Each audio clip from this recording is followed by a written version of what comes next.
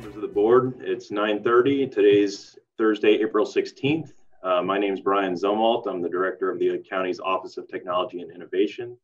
I will be playing the role of technology moderator for today's virtual meeting. On the panel with me is Don Crowell from the county attorney's office, who will be serving as process moderator. Before we start the meeting, I'd like to do a quick roll call and ensure that we have adequate communications for each commissioner. If you would, please unmute yourself and let me know that you're present. We'll start with Commissioner Eggers. Here. Thank you, sir. Commissioner Seal. Here. Commissioner Welsh. Here. Commissioner Long. Here. Commissioner Justice. Here. Commissioner Peters. I'm here. And last but not least, Commissioner Gerard. Here. All right, Madam Chair, it appears we have a quorum. I'll now turn the meeting over to you. Okay, well, the first item on our agenda is to extend the local state of emergency. Barry, do you want to talk about that? Good morning, commissioners. So the first item on the agenda is to adopt a resolution. This would order the extension of the local state of emergency. That would extend this until Friday, April the 24th. I do have a short presentation to kind of outline where we've been and where we're at today. So Brian. Great. I'll leave it on and I'll put it over here instead of here. It's picking up the glare from the window. Brian, if you go to the first slide, please. So just to highlight kind of where we've been, as you can see on this line, it's kind of a timeline of actions. We began this on March the 20th, where the commissioners ordered the public beaches, public parking areas closed. Obviously, that was as a result of what we saw on the beaches and the crowds. If you look back, though, and you can see from the timeline with the number of cases, we had a few cases at that time, but we knew it was going to get worse. Well, in fact, from this timeline, you can also see that, in fact, it did. On March the 26th, we come back and ask that we issue a safer at home order. That provided a ban on public and private assemblies, and it included closing pools and all public playgrounds. Since March the 26th, as you can see, the number of cases has steadily climbed. And on April the 3rd, the governor issued the executive order, which addressed it defined all essential businesses. And therefore, you cannot leave your home except to go to what is defined as an essential businesses per the governor's order. Next slide. So where we're at today, and I wanted to give you a little perspective, just a little over a week period. We've talked a lot about flattening the curve. Flattening the curve is really to where because as we know, with coronavirus, there is no cure. And we're talking about, and we've seen stories about systems where the hospital system, the emergency medical system has been overwhelmed. They could not provide for the safe treatment of patients with either PPE, hospital beds, or ventilators. Well, and just a week ago on the 7th, and these models, you can find a lot of different models, but we just took a snapshot and we said the projections as best that we could see, you could see that a week ago on the 7th, there was a projection that at that peak, and that peak being the middle of April, that we in fact would exceed our intensive care unit beds. We were doing okay in terms of those projections with hospitalizations. And in fact, the safer at home order has worked. People have heeded the warning, and we have slowly seen a steady a slowing of that significantly increased curve. The best projections today, though, are very different from just a week ago. And as you can see on the bottom, that same ICU bed is projected to peak not to be until early May, and it would be within the available resources of our emergency medical, of our hospital system. So we've been watching this curve, we've been watching the models and working with our hospital system and our emergency responders to make sure, in fact, that they're properly supported with adequate equipment, but watching to see what we were facing at that peak period, which has been changing every day. And that's a result of direct result of people's actions and trying to prepare for that worst point. Go to the next slide. So today, what we're looking at is, this was as of yesterday, that we have 502 cases. We have had 14 deaths, but that projected peak won't occur until April the 26th. Now, we have been slowing in the amount, as you can see on the bottom right, the amount of new cases per day. But even yesterday, we see yesterday the increase was 3. Today, we saw that increase be 13 cases. That's going to change daily because we're also at a point where, people are looking at alternative means for testing, and I have that on our next slide. But you can see the steady climb. Again, just back, on March 23rd, we were very low. Inside of, less than a month, we've significantly seen that case flow, and it has not, we have not hit that peak yet. That wouldn't be until April the 23rd.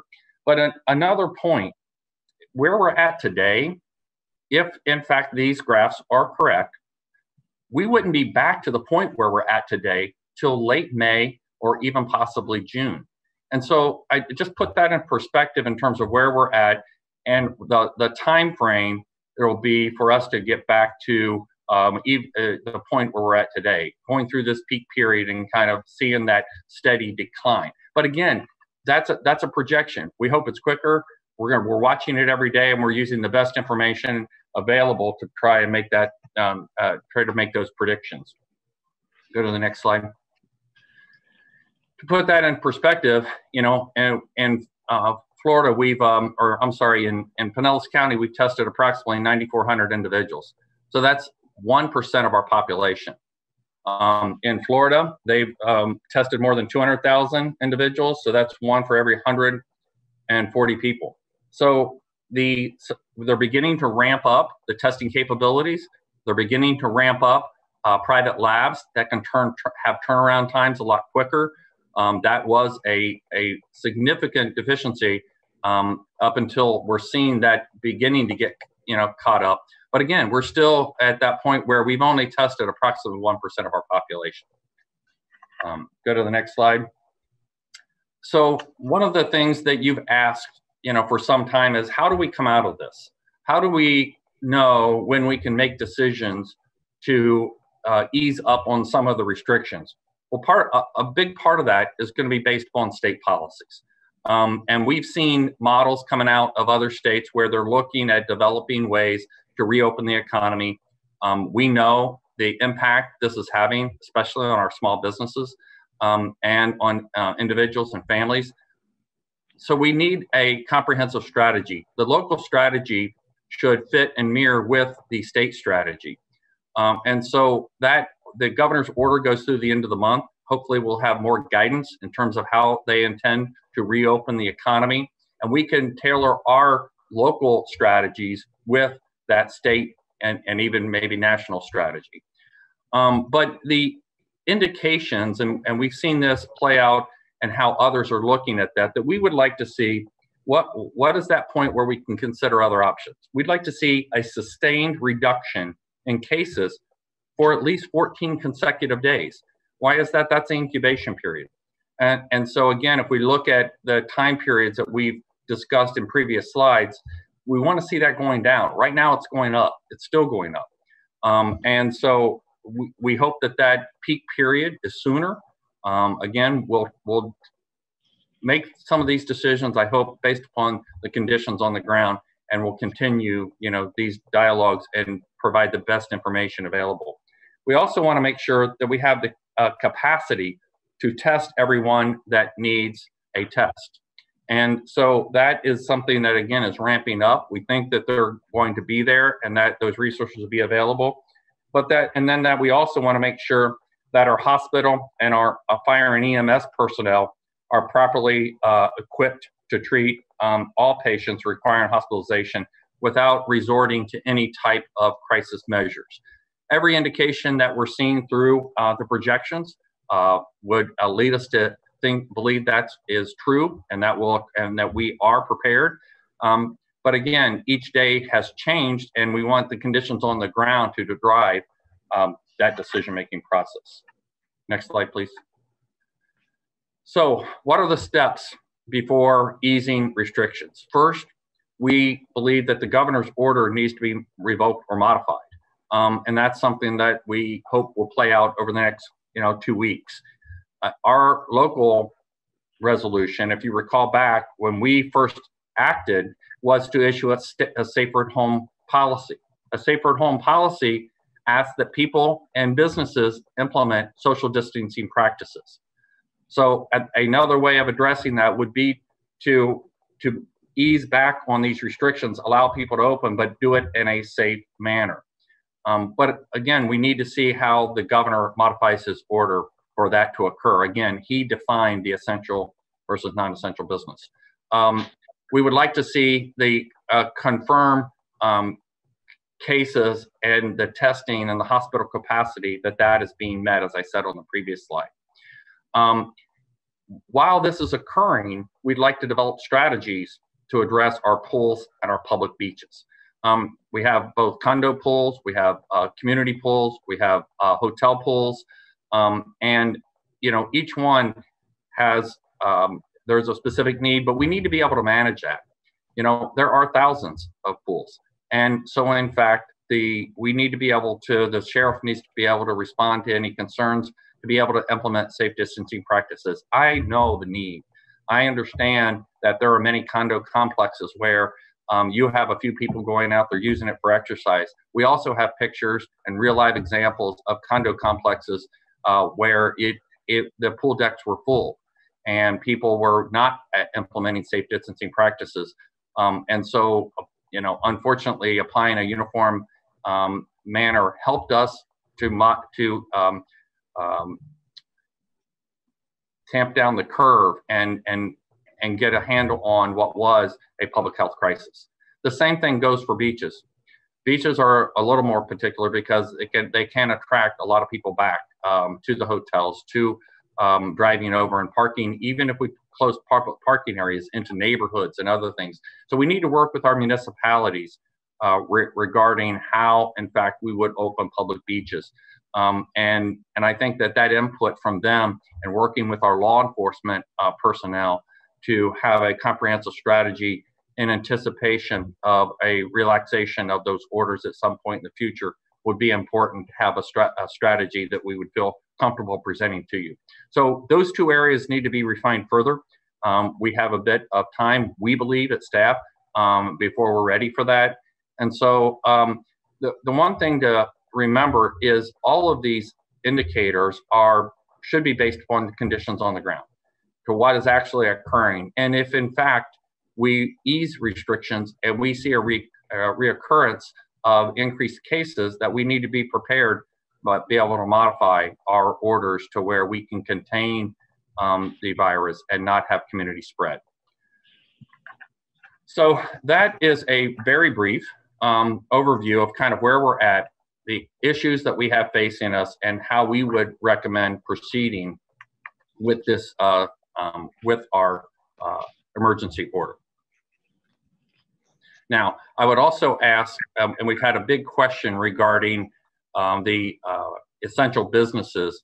And again, that was defined by the governor's order. I would ask our county attorney to address that in terms of the response and how we've referred people to the governor's order and some of the inconsistencies. Yeah, building on what the county administrator is, just presented to the group, we have been, to the extent that we've been getting inquiries, like he said, referring folks to the governor's office. In the executive order that we're traveling under now, primarily from the governor, the stay-at-home order, there is a process set forth in that order for folks to contact. The term is the state coordinating officer, and that individual has the ability to add to the list of essential businesses or services. Here at the county level, we do not. As you all know, there was a bit of a debate when the governor's order first went into effect. There was very immediately a subsequent order issued that seemed to take away the authority of counties to do anything to the contrary. My opinion is it didn't take it away. It just restricted us to the point that we could be more strict than the state's order, but not less strict. So in other words, in my opinion, we cannot deem something essential that the governor has not deemed essential. So we have been providing folks that contact us, to the extent that we can get that information out, the information on what is set forth in that order and the means by which they may seek relief with the state. And I know that there has been much contact, much discussion actually, about some of the businesses out there. And I know that you all have received a great deal of contact about some businesses in particular that would like to be deemed essential. And again, here at the county level, we don't have the authority to stray from the governor's order. One thing in particular I will mention, and I have informed each of the commissioners of this, is that we actually had our first lawsuit served on the county yesterday regarding a COVID-related matter, and that was a lawsuit filed by a local business seeking an injunction from a judge to basically allow their business to reopen. Woody's Wash Shack is the name of the business. Ironically, they never once called themselves a car wash in the lawsuit. Rather, they referred to themselves as a sanitation business. And I mentioned that to bring forward the fact that the sheriff has to send his deputies out there and his staff to try to enforce this order. And I don't want to speak for the sheriff, but I don't really think it's fair for him to try to give direction to each of those deputies out there to perform an analysis as to whether somebody is washing a car or sanitizing a car or, perhaps doing something else. I know that we have taken the perspective, if the business is not on the list of essential businesses, it's not essential and it needs to be closed. And again, we don't have the authority to designate something essential that is not deemed essential by the state, and they have set forth the process for doing that. I would also add that we understand there's inconsistencies throughout different counties. We are not the only county that has taken the position we have on certain areas. However, we have also submitted a list to the governor's office asking for clarification regarding particular things within his order. And again, we have not received a response to that. Commissioner Eggers, you had. Yeah, thank you, Madam Chair. Yeah, that was the question I was going to ask is how are we dealing with these different questions that come in? I know we're funneling them to you all, and then in turn we're making local decisions, or are those requests first going up to the state to get their input? In the meantime, we're considering them a non-essential, but we've sent them up to the state for input. Or are we making the decisions locally? I think some of the confusion with people is that there is such differences in counties on some of these areas, not on all areas, just several of them. And so just trying to have a better understanding as to how the process works. And then at the end of it, how we may make maybe a slightly different judgment, I think would be helpful for some of these businesses to understand. Well, the sheriff and I, as this began to unfold, we met, we talked through each one of these individual situations, and we had to make a decision. And we made that decision. And so we're trying our best to interpret the governor's order and implement it. There is plenty of room for clarification within the governor's order, as you're well aware, and as we previously spoke about in our meeting. But again, we had to make a decision. We did so. But we also left open that the governor could further clarify his order, which he did with pro wrestling, and said that was deemed an essential business. So if he would do that, that would be fine. We're trying to implement it as we see fit in terms of how we interpret the order.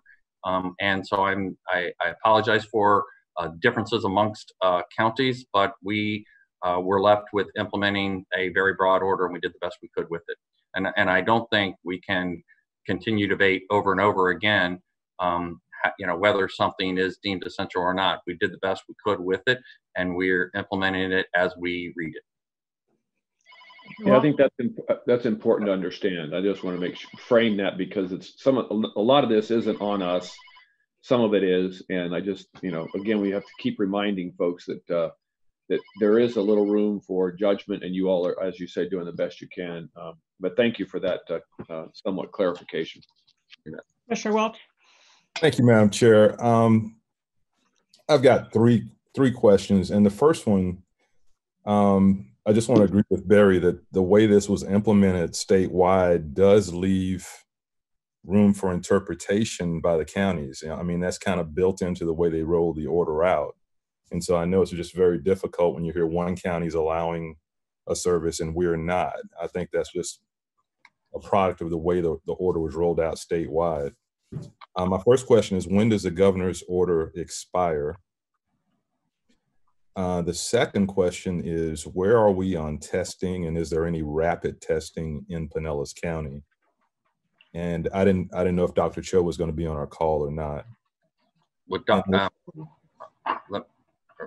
The last question is, you know, I know all of our hearts just sink when we talk to these businesses that are, you know, they're saying they're a couple of weeks out and this is their life's work, and it's so tough to say, no, we can't allow you to open back up because this is the state's essential list rule. But where are we in terms of planning our, you know, connecting these businesses with real resources? Because a lot of what we're hearing is that the resources that are supposed to be out there, the websites aren't working, they can't get through the application process, and they're not getting the help they need. So where are we in helping them connect to real resources? And then where are you, Barry, on your plan for Pinellas County's effort to help those businesses for the restart and the rebuild? Okay, so first, the governor's order was extended until April the 30th.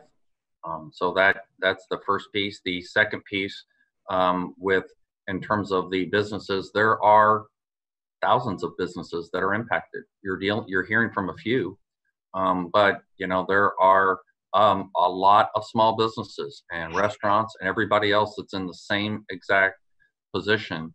And remember, if you recall a few weeks ago, our Safer at Home order and where we wanted to go was to keep small business open by implementing social distancing practices. That is my preference. I know that's a sheriff's preference, and I want to be back there. We are trying to implement a governor's order, and if we have literally hundreds upon hundreds of requests that we had to make a decision on, and different angles that people are going after under this, and we certainly understand that. I'd be doing the same thing if I was trying to, you know, keep people employed, keep my business. I do understand it, but we had to make a decision regarding the order that was given. We had to interpret, and we had to implement it. In terms of assistance to business, couple things. One, and to individuals. I mean, you know, we know the state's unemployment has had challenges. We're trying again to, you know, connect people, but we can't put them in through that system. Through small business, our small business development center has links to resources and assistance for small businesses to try to link them and help them navigate the state systems that would link them up to resources. The second item on the agenda, however, is going to be discussing direct assistance to our businesses and to our families that we have been working on as a program that will be implemented by Pinellas County. And so we want to link people with the state resources, with federal resources, and we also want to try to help them directly. So it'll be a combination of both of those, but I encourage anybody that needs assistance, one, to call 211. They can link families. If you're a business, call our small business, our economic development department. It's on our website. It all talks about the assistance programs that are available, and our staff will help you to navigate those programs and connect you with those resources. We can't do that for you, but we can help you in trying to get the resources, the state or federal resources that are available. Chair Gerard, may I say something? Yes, please. Commissioner Welch, you know, the CARES Act has a lot of different pots of money to it with different rules for each pot of money. And one of the big pots of money that will be funneled through the county is this direct assistance to business. This is different than the program that went through the banks, where I'm sure you've heard people have maxed out on that, because they have maxed out on that apparently from what I've read. But these new pots of money, which are part of the CARES Act, and Pinellas County has an allocated sum on that, is to benefit businesses which have been hurt by the coronavirus and their business impacted. This federal legislation was passed so quickly, it doesn't go through the usual careful process, and trying to get the rules involved with this and who qualifies and how's it going to be dispersed. And there's also a big push by the federal government to disperse this money in a real quick manner. As a matter of fact, one of the reports, which I'm sure Barry's going to be talking about, I know it's part of the agenda, is something where we have to give our initial indication tomorrow with a report saying, yes, we qualify for these funds and they will come to Pinellas County. But that's just an indicator to put us on the chart to make sure that we're qualifying for those funds. I'm sure Barry's going to talk about this more later, but there's a good amount of money there for local businesses that the county will be helpful in. Thank you, Ken. Madam Chair, the last question was on the testing. Mm-hmm. Oh, the testing. Is Dr. Cho on the line? Yes. Yeah. Can you hear me? Mm-hmm. Yes. Yes. Good morning, everybody. So in terms of the testing, we do speak to the hospitals on a pretty regular basis. I think what they've done over the last few weeks have been amazing. They've been able to increase testing capabilities. I think the rapid test you're probably referring to, Commissioner, is that Abbott 15-minute test. I know, I believe Baycare has that test, and I know other hospital systems are working to develop a similar rapid test, so whether it's the Abbott test or others. Okay, thank you. Commissioner Long, did you have something? Chair, I sure did. And weighing in on this discussion that's been going on between Commissioner Welch and our clerk, I am very aware that those federal dollars have been sent out. The problem is they are stuck in processing. And when you try to run that down and figure out where the glitch is, the Small Business Administration is telling people that it's in review, that they've been approved, but it's in review. Well, I don't know what that means, quite frankly, because the idea was to get the money in the hands of those people that can continue paying their employees and keeping their business open. So that's my first concern. My second concern, while Barry touched on it just ever so briefly, is I'd like to know if the rest of my colleagues are receiving phone calls and messages from our folks that have lost their job, who have now been unemployed for a month, who have tried to file for unemployment, but cannot get through the application process because you get so far into it and then the whole damn system just throws you out and makes you start all over again. Yesterday, I was on the phone for more than half the day talking to our state legislators to ask and plead with them, can they please get this system fixed? If ever there was a time when it needs to work, it needs to work. And, you know, while I certainly don't want to cast aspersions on anyone, I know that our governor inherited this terrible product, but come on, there has to be some way to provide these people some level of assistance when they can't pay their rent and they have no money to buy food. What are they supposed to do? If we think we've got a crisis right now, these people are desperate, and desperate people do desperate things. So we've got to put some kind of plan in place to help these people. And what can we do as a county government to help get the state to get off their dime? Well, I think we're going to talk about that in the next issue.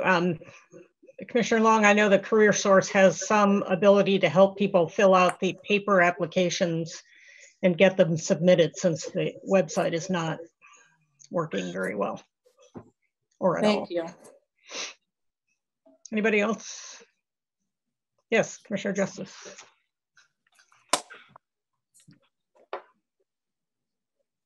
Thank you, Madam Chair.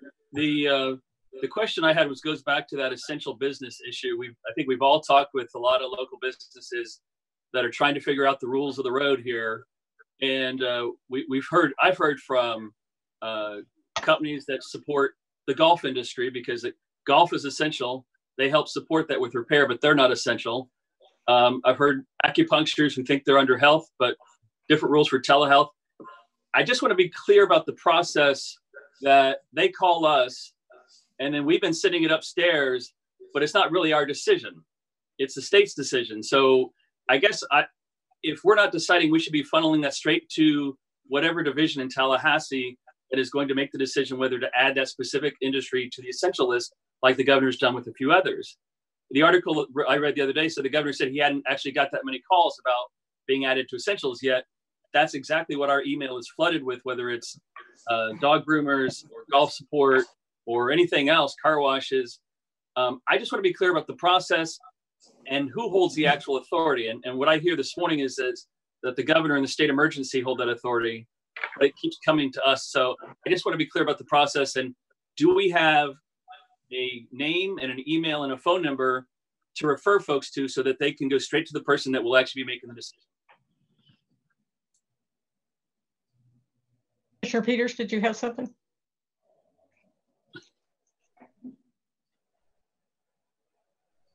Did you want to have someone respond to my question or? Nah. Yeah, Mr. Burton, you have. Well, it is a state coordinating officer as the way it is defined. I do not have a specific number. While we're talking, I will have staff, look that up, and that way I can put that out.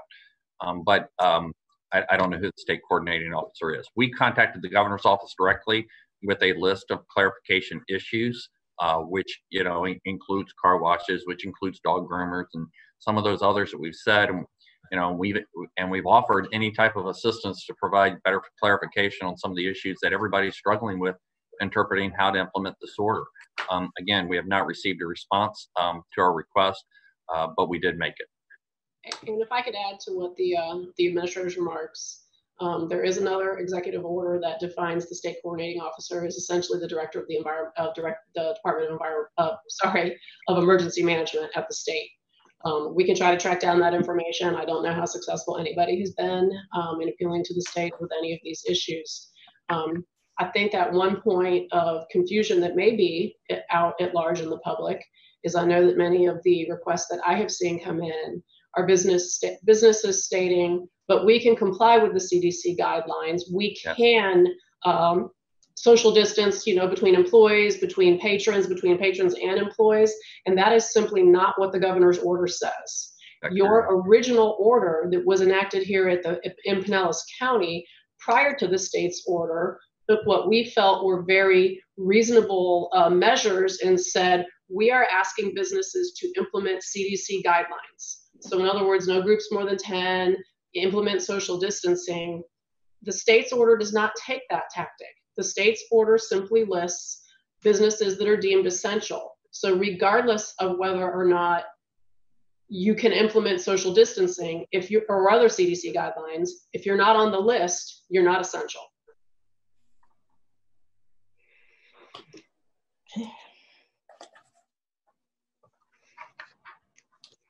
All right. Yes, Commissioner Peters. So, Barry, I appreciate the work that you've done, and I really appreciate the work that Dr. Cho and the sheriff have done. I brought up on Monday that I would like to see us relax on the pools, and I know you touched on it.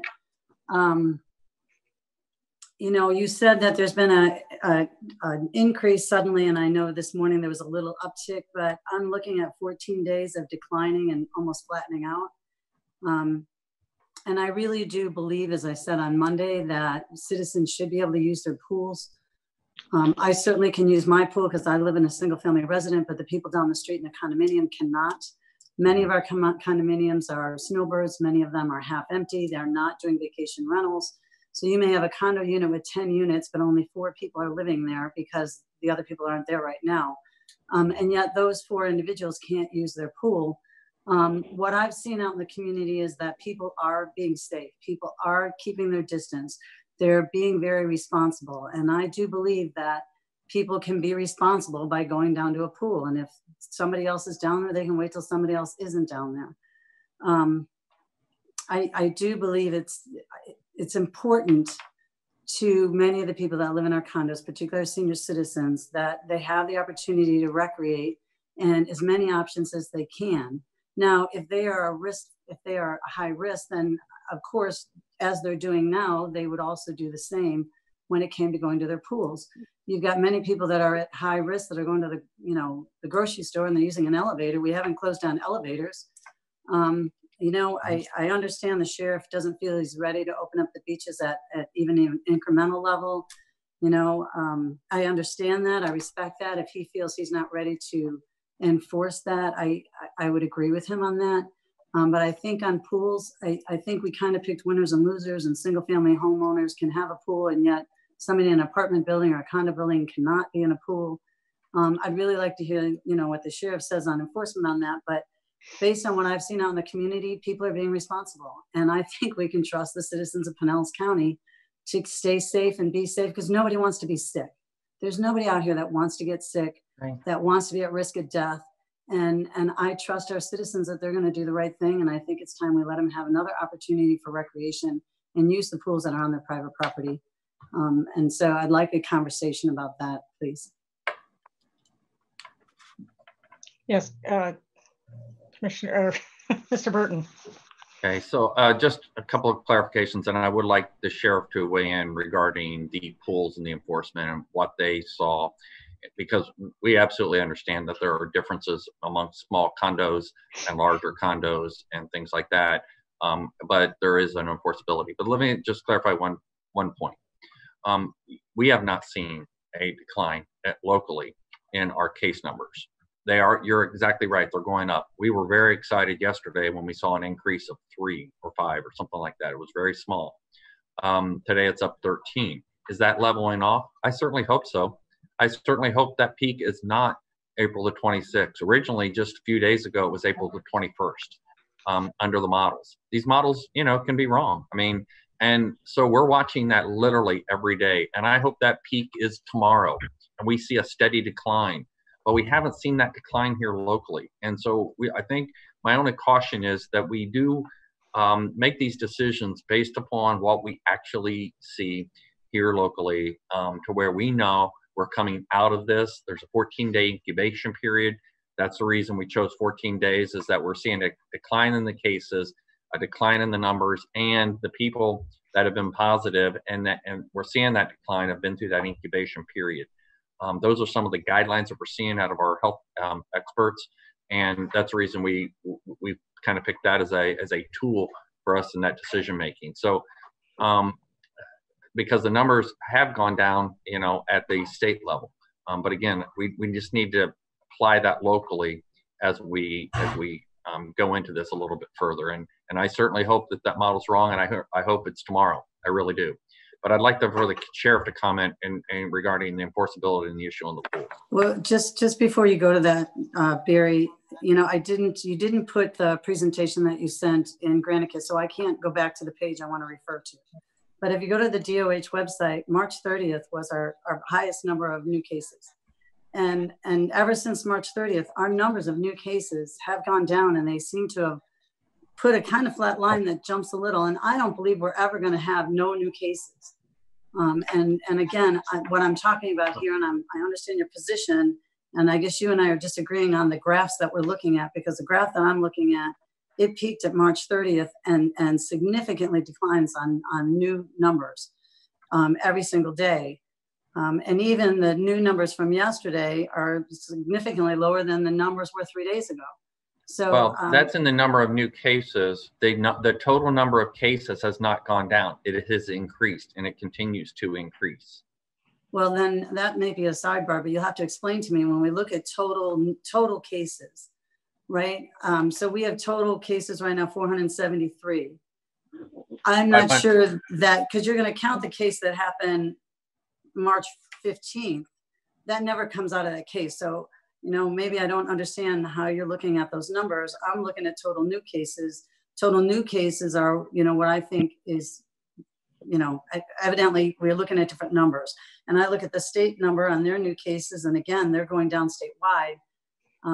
So I'm not sure I understand what numbers you think we should have, because if it's going to be total cases in the county, the total cases are never going to go down. Only the total new cases are going to go down. Why don't we let Dr. Cho because he's our health expert and looking at these models, and ask him to comment on that.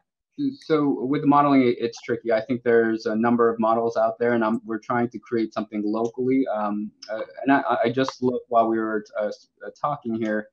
The model that's most recently cited, the most commonly cited, the one from the University of Washington, what they call the IHME model. They just changed their peak again because this shifts as new variables come into place. And they're now peaking us back at May 3rd in terms of the cases.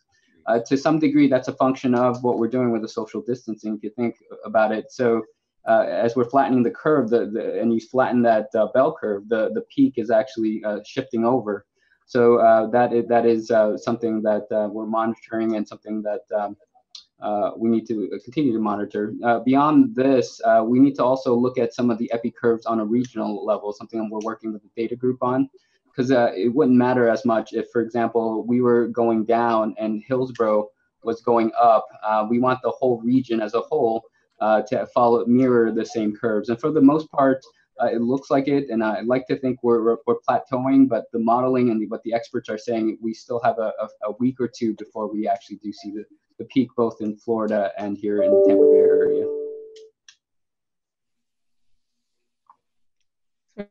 Sheriff, do you want to address this issue? Sure. First, let me just go back to Commissioner Justice's question as far as getting any additional guidance from the state. You know, we've tried, and what we've been told is that you got what you got. So I don't think it's realistic that we're going to get anything else. And we are making these decisions.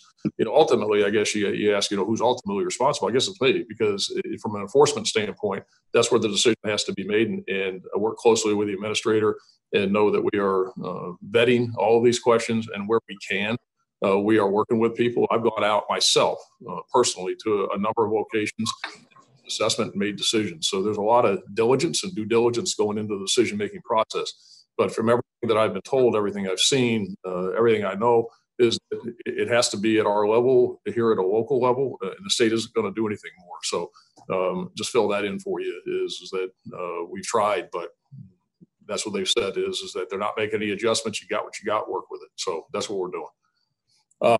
As far as the pool issues are concerned, there are almost 1,000 pools in Pinellas County.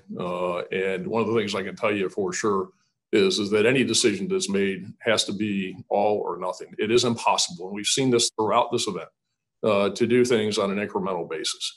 It creates an enforcement nightmare. And it also creates a lot of probably reality, but certainly perception of unfairness. Is you can't say that, okay, we're just going to open the condo pools and the HOA pools, but we're not going to open the hotel pools. We're not going to open the country club pools. We're not going to open this pool or that pool. And it creates a have and have not situation. And, you know, and I also say that having people in the pools where we've seen it is that, yeah, some people use it for exercise. Sure. But also, you know, people consider exercise chugging a Budweiser and partying in the pools and those kinds of things. And it has to be an all or a nothing. And to think that, you know, you can put caveats on it or certain restrictions on it, I can tell you is that it's just like all the things that we're battling with the businesses is that the majority, the absolute majority, are trying the best they can and are complying. But there's still a lot of challenges out there, and there's a whole lot that are trying to put a round ball in a square hole, that are manipulating it, trying to twist it, trying to do these things. And, you know, I used this in a discussion the other day when we all had, and I'll say it again, is that, you know, when you decide to go down this path, you follow it through. And, you know, you don't, when you take that prescription of penicillin, you don't stop halfway through the prescription. You follow it through to the end. And we're 2 weeks away now, 2 weeks tomorrow from when the governor's order expires. That's a point, I believe, for all of us. And the decision that the governor makes, whether to extend it, amend it, let it lapse, and then it would kick it back to the counties to decide. But we don't know what the governor is going to do. And trying to make decisions now, and I agree that the counts are still going up from all the data that I've seen. We are not at the peak by any of the models. And I think that as far as the pools are concerned, is that it has to be an all or nothing. You cannot say we're only going to open up these certain pools or only for this purpose or for this reason. There's no way that we can adequately implement that or enforce it. Anybody else? Okay, we have, yes, Commissioner Peters. So Sheriff, I respect everything that you said, and I value that, and I understand how difficult this is. And just like somebody sitting in their pool in their backyard might open up a Budweiser, I understand how that could happen in a condominium. I understand that. We've said that we want to wait until the governor's rule, and I agree with that. I'm not saying we should do anything that the governor's order doesn't say. The pools is something the county did, more restrictive. And I really would like to see the county open up the pools. Now, I'm certainly willing to make a motion to change that in our executive emergency order. I don't know that I would get a second, but I really think that people should have the right to be on their private property and use their swimming pools with smart regard, with, you know, health and safety in mind. But I certainly would entertain that. You know, maybe you all consider that. And if there's no second, that's fine. And I'll end the conversation. Commissioner Welch. I have a question, and you know, when we're talking about this data, I think we always have to remember that it's imperfect at best. We are not testing enough to even know, you know, how much of the virus is out there. And so it comes back to testing. We've tested 1% of our population. We really don't know. My question is, there was an article and staff sent us some information about 28 people at a Seminole facility that were had to be sent out to different facilities yesterday. Are those new cases, or was that 28 already in the reported hospitalizations that we have? Ask Dr. Cho to comment on that. So what the state does, and it was included for the most part in the daily update and the case counts, they do separate the cases based on the long-term care facility. As of this morning, we were up to 60 in various sites. I think I've mentioned here some of the process and how we work with the long-term care facilities. Once we have a case, we work with them, do a joint inspection with ACA to look at any deficiencies, staffing issues, infection control practices. From there, we do a monitor and a test when other residents are symptomatic. We are in communications with them on a constant basis. And if the need arises and they need more resources, need additional assistance in terms of supplies, we do help facilitate that, and we do serve as a subject matter expert and consultation on some infection control practices. So those 30 were already in our number of 500 plus. Yes, they're included in the total case count, but they also separate of the 513 cases. Of those cases are either staff or resident in the long-term care facilities. Okay, thank you, Madam Chair. Thank you. Commissioner Long. Thank you very much, Madam Chair. I would just like to remind everyone that we have historically always taken our actions and our votes based on the data that we have received from administration.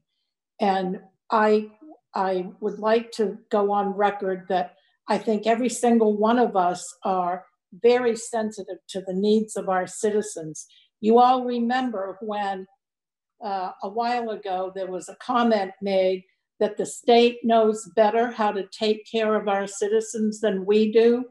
But the fact of the matter is we are leaders in our community, and we are responsible for life and public health and safety in Pinellas County. And I do not intend to vote for any motion or anything that is not supported by facts and by data and by the science that Dr. Cho has been providing. Thank you. Thank you. Commissioner Eggers. I wanted to ask Commissioner Long if she was looking at my notes. That's kind of where I was going. No, I wasn't.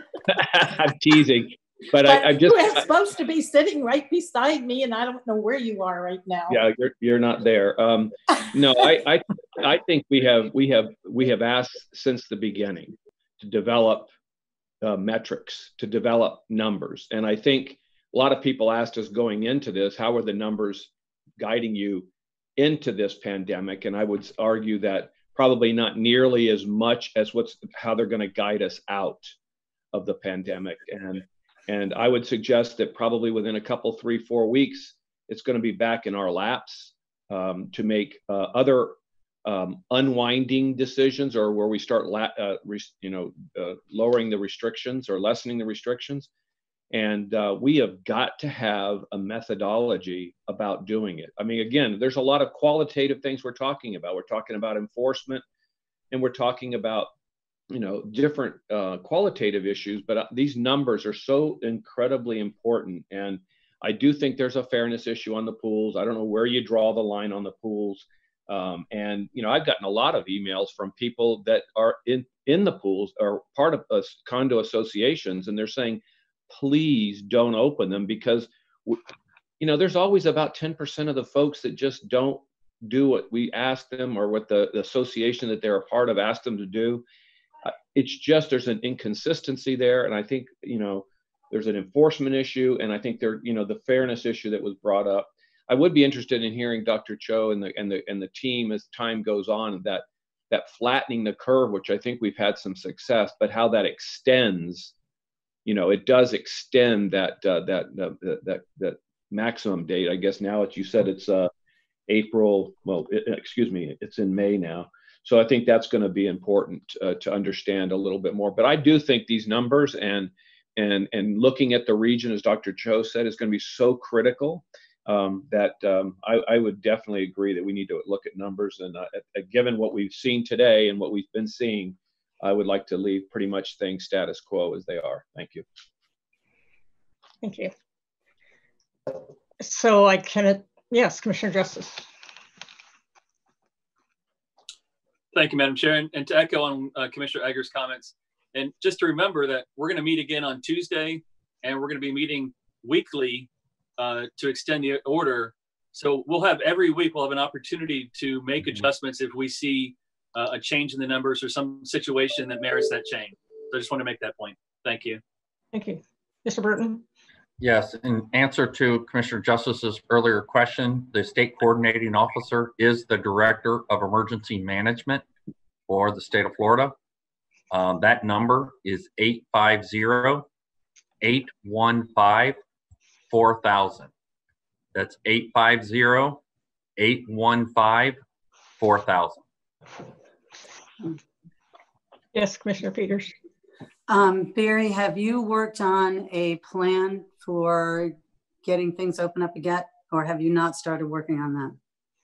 We have frameworks of ideas, and we kind of outlined some of those, but I think it's very important, as the sheriff discussed, how do we need to work with our municipalities and bounce some ideas off of them, especially with regard to the pools and with regard to the beaches. So do you have I'm sorry. Well, we have ideas. We need to further develop that. And that's the reason we put in our presentation that develop strategies and plans to address pools and beaches. We have ideas, but I think it's too early to roll those out until we have other input from everybody involved. Okay, well, I wasn't talking about that. I was talking about, have you got that exit strategy, that exit plan? Have we started working on it? Have we gotten serious about it? Are we still in crisis mode, or have we started a team that's going to start working on the exit plan? Because I'm very uncomfortable taking away people's rights. It's very difficult. Okay. Absolutely. I think one of the things we talked about in the previous slide was that the first logical place to be on easing of restrictions would be back to a form of the safer at home order, to where we're opening businesses up with the caveat of implementing social distancing practices. So how that works and how we would implement that, but that's the first place to start. At what point? I think that's something we're still trying to figure out, and that is going to be, every single strategy we've seen has been part of a larger state strategy, and so we're very interested. So we have ideas, and we have that in place. That would be our first step that we would recommend. However, it's got to do that, we have to see the modification of the governor's order. So that would be our fallback position, our next step. The other piece, then, we need to develop specific strategies regarding the beach and the pools. Okay, thank you. And again, the beaches and the pools are not in the governor's strategy. And that's correct. That's ours. Right. Yes. So thank you. Mm-hmm. Thank you. Mr. Justice, did I address you before? Commissioner Seal, please.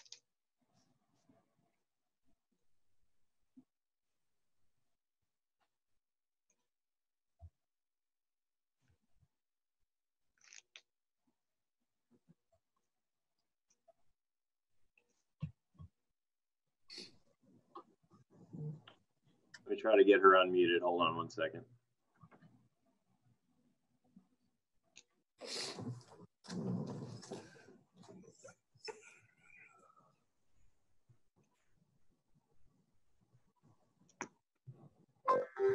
I'm unable to get Commissioner Seal unmuted right now. Oh, there she goes. Oh, there she is. Sorry. I'm sorry, my mute button wouldn't work. But well, yesterday, a member of our medical community here in Pinellas County sent me a very, very good roadmap to reopening to the national coronavirus response. And I sent it to Barry, the sheriff, and Dr. Cho. I believe that your assistants have it already, but it mimics everything that Barry has laid out today, with the cases declining for 14 days and testing for anyone who has COVID-19 symptoms. And that's probably the biggest hurdle we have right now. We don't have the testing capabilities here in Pinellas County. So I'll make sure that you all receive this roadmap. It is done at the national level. It's very comprehensive and really lays it out. Thank you. Commissioner Akers? You also mute yourself back. There's a lot of people that have open microphones. Commissioner Akers? Yeah, and the only other thing I was going to add is that you know, I think that our staff and our many of the different committees that have been formed are going to have some of these conversations, I think, that are exactly at the issue that Commissioner Peters brought up, and that is trying to figure out how we're going to unwind and get back to normal. That is certainly the next phase, and I think that kind of conversation also needs to be taking place with us. And I don't think it means that at the next meeting, when we have a discussion about this issue, that we're going to vote on anything. I guess if I had anything to say about last Monday is that, you know, I'm sorry that, you know, just a comment or two about a thing translated quickly into we're going to take a big vote today. And I had a part to do with that. I think what we do need to be able to do, however, is to have the conversation and talk amongst ourselves what our staff's coming up with. And even if it's not a final product, Barry, I think it's going to be incumbent upon us to understand it, and in terms our residents to understand the things that we're looking at. I think the sheriff said it a couple of times this past week on different things. It's about managing the expectations, managing our expectations, managing our residents' expectations. So I want to make sure that we have some little time reserved at each of our meetings as we go forward to be able to talk about the latest and greatest things that you guys are talking about and preparing, even though it may not be ready to mobilize and make a vote on. So that's just the only comment I had. Thank you. That's a good idea. Sheriff?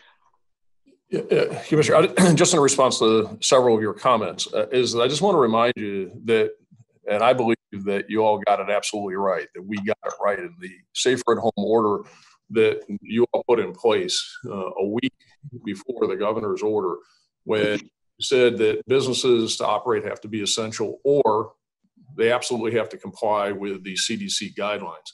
And that left open a lot of the businesses that we are getting the most communication from the florists, from the car washes, from the dog grooming, from the nail salons, from all of these businesses, they were left open. And in that 1 week period, if you recall, is that we posted all of those 14,000 posters. We had direct contact with all of those businesses.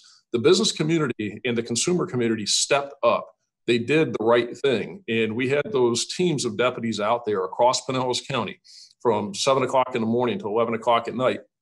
And we did over 4,000 checks of businesses. And we were looking for violations. And we found violations in less than 1%. That's not statistically invalid. That's not anecdotal. Those are facts. Those are metrics. That's data.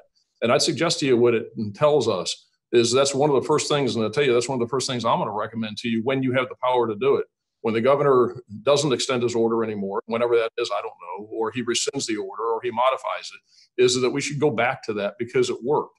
And that will allow these businesses to reopen and deal with those that aren't doing it right on an individual case-by-case basis. And in that 1 week, it showed that we can do that. And I think that that is something I know that the administrator and I have discussed, but that's one of the first things that I would suggest that you look at and really keep at the forefront, because you can provide some immediate relief. But again, it goes back to, you can't do any of this until the governor either lets his order expire, rescinds it, or modifies it. And until that time, that's what we're under. But the people in Pinellas County did step up, the businesses and the consumers, the patrons of these businesses. And in that 1 week period, it showed that they did what we asked them to do. And I think that's a number one on the exit strategy list. Thank you. I just want to circle back to Commissioner Peters. You had a motion before. I wanted to make sure that we didn't have a second. I don't see one. Okay. I'm sure we have quite a few citizens would like to address this. At this time, all members of the public who wish to comment on this agenda item should virtually raise their hands by pressing *9 if you're participating via phone, or by pressing the raise hand button in the Zoom application. Madam Chair, we have, give me 1 second here. We have 17 members of the public that wish to comment on this item. Okay, thank you. And I would ask people to, if you're in support, or to just keep your comments short. You have a limit of 3 minutes, but if you can do your comments in less than that, we'd appreciate it. We'll take the callers in the order that they raise their hands. Our first commenter is Mr. Tom Rask. Mr. Rask, can you hear me?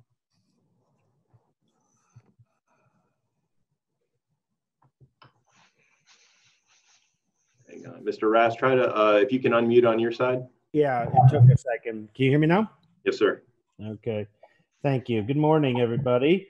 For the record, I'm sorry, Mr. Rask, can you say your name, spell it, give us your address, and then we have your 3 minutes? Okay, yeah, as long as you reset the clock. Thank you. My Yes, name sir. is Tom Rask. That's R-A-S-K is the last name, and I live in unincorporated Pinellas County.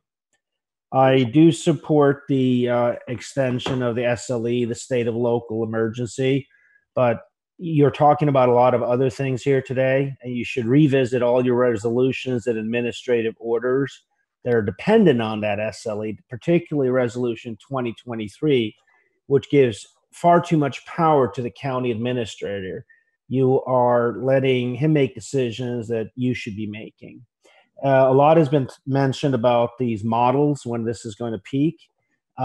Maybe now you can see that a model is just a model. My master's degree was on mathematical modeling, and the models are very interesting, but they are not reality. And that's going to be true also for climate change models. The county attorney said that the county cannot designate a business as essential, yet the county does exactly that. I sent you an email while you were talking to the county attorney with a copy to the commissioners, showing that the county has released a list of newly designated businesses. And I've argued, if I may use that word, with the county administrator. I said, who designated these businesses? Was it your agency? Was it the state? The county administrator says that the county is not adding to the list of essential businesses, yet it's clear that the county is doing and has done exactly that. Several of you said that the citizens have been doing the right thing. You trust the citizens to do the right thing, as Ms. Peters said, but this only seems to apply to pools, but not on beaches. You need to revisit all of these things. It's also been said that people have been well behaved, but then at the same time, the statement was made by somebody that we need to manage the pools. Why? If they've been well behaved, why do you need to manage the pools? I don't have a pool, by the way. It's not an issue for me, but it's an issue for a lot of people. The social distancing rules applies regardless of whether you're a pool or not. I don't see what the problem is here. The argument that you create a have and have not situation, you already have that. Some people have pools, some people don't have pools. One option you has not been discussed is that you can tell the state they can come here and enforce their executive order. That's happening in Michigan in some counties. You see there's protests and sort of civil disobedience all over the country. The sheriff can choose to tell the governor, well, some of the aspects of this you guys are going to have to enforce. In the end, what I hear is a lot of central planning, which was a central tenet, a key tenet of communism. And trust the people to do the right thing. You said they have, so please step away from all this central planning. That is all I have to say. Thank you. All right, Madam Chair, our next speaker is Mr. Ken Dulac. Mr. Dulac, can you hear me? Please unmute your microphone. I'm on. Can you hear me now? Yes, sir. All right. My name is Ken Dulac, D-U-L-A-C. I live in South St. Petersburg. I'm actually the president of the board of a large condo. We have, it's a high-rise building. We have 15 stories, 113 units. We have people that range in age from newborn to 99. And we have paramedics, we have nurses, we have doctors, we have everybody in this building. Closing our pool down, we actually closed our pool down a week before you did. And we did that based on our attorney's recommendation that there was liability there, that if we didn't take some action, we would have to face that liability eventually. So we actually did that. And then when you took down the pools, you know, basically county-wide, we basically, you know, went and rubbed our brows and said, okay, it looks like we did the right thing. The problem that we have is that you need to understand, even though we're a large condo, we do not have the ability to actually manage the pool. In other words, we don't have lifeguards, we don't have guards. I'm pretty sure the sheriff's not going to loan us a deputy. So if you open the pools up again, they are going to be open. And you know, we've got 150 people that are going to want to share a small pool. You know, there's almost no way that we can manage that on our own. So when you make your decision, I just want you to be aware of there's small ones, as Commissioner Peters mentioned, with 4 or 5 people, and there's big ones with, you know, 150 people trying to share one fairly small pool. And, you know, your decision is going to affect us as well as the little folks, you know. So we'll have people in there swimming, and I don't know how to keep them apart, to be honest with you. I don't think the sheriff wants us out there trying to play police officers, getting in the middle of fights and arguing with people about who gets in and who doesn't. So that was my comment. I wanted just to make you aware of, you know, I'm also a small elected official, but. Thank you. Madam Chair, I have a comment on that. Every HOA would have the authority to close down their own pools if they want to. Right now, we took their rights away from them, and if we gave it back to them, they'd still have the right to close down their pool if it's a large pool and they felt they couldn't handle it. And I just want to make that comment to that gentleman. Thank you. Thank you. Madam Chair, our next speaker is Tammy Vasquez. Ms. Vasquez, can you hear me okay? You have to unmute on your side. Got it. I can hear you. Thank you. Please state your name, spell it, and give us your address, please. Yes, my name is Tammy Vasquez, V-A-S-Q-U-E-Z, and I reside in Treasure Island. Did you need my full address or just that? No, that's fine. Thank you. All right. Good morning, Commissioners, Sheriff Galtieri, Administrator Burton, and everyone else joining this morning.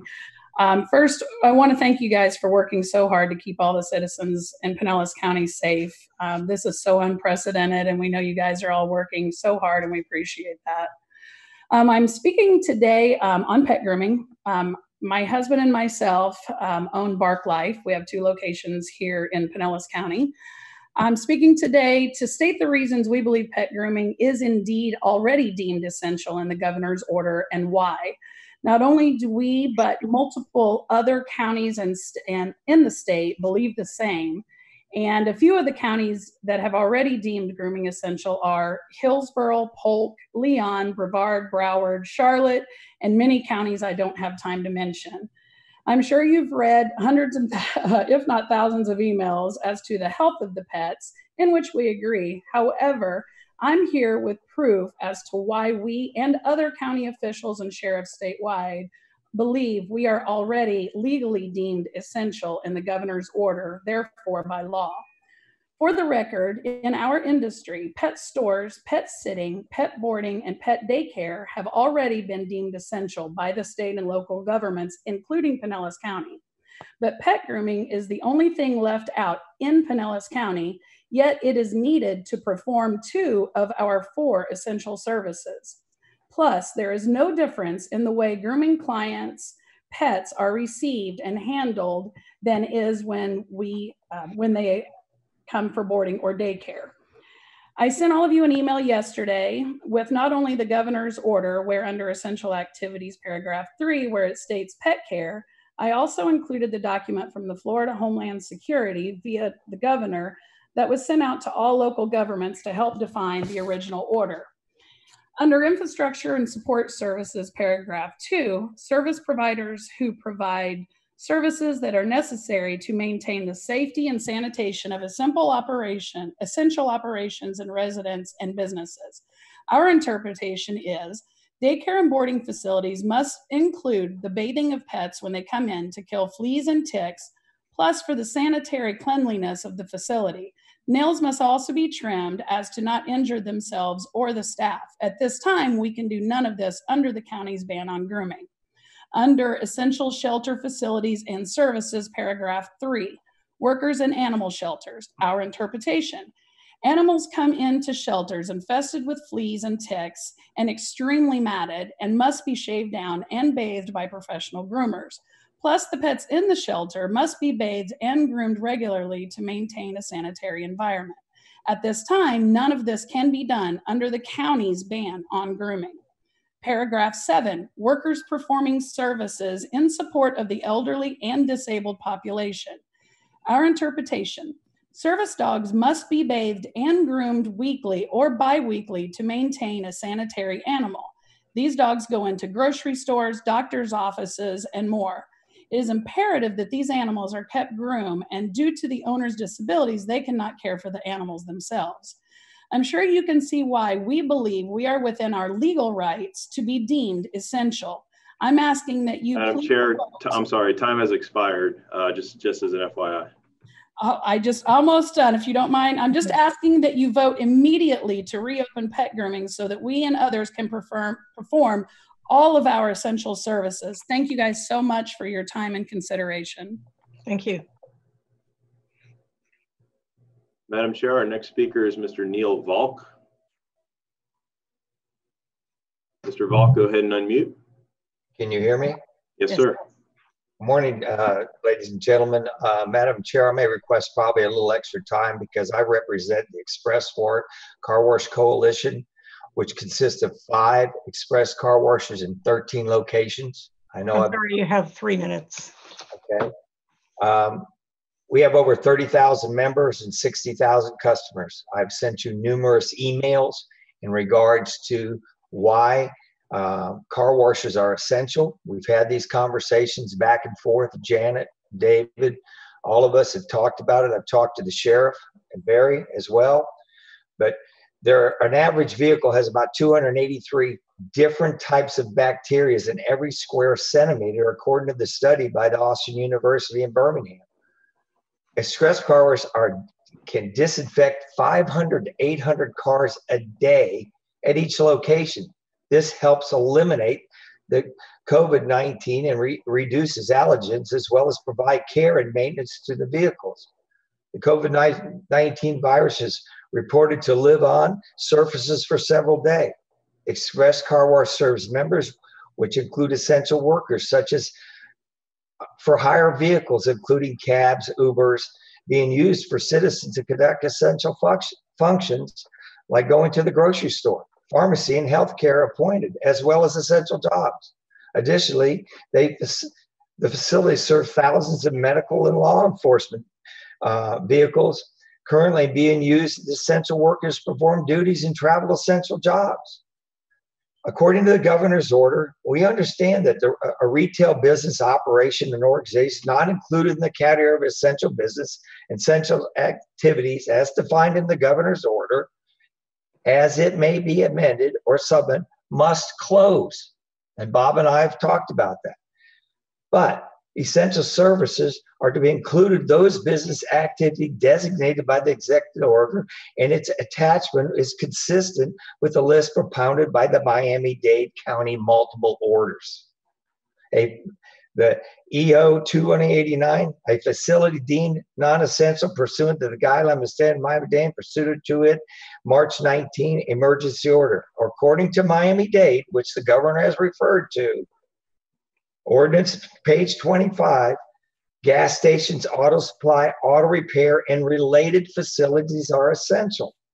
Car washes fall under the North American Industry Classification 81190, automotive repair and maintenance. Thus, this is included in essential governor's order. Car washes in Tallahassee are open.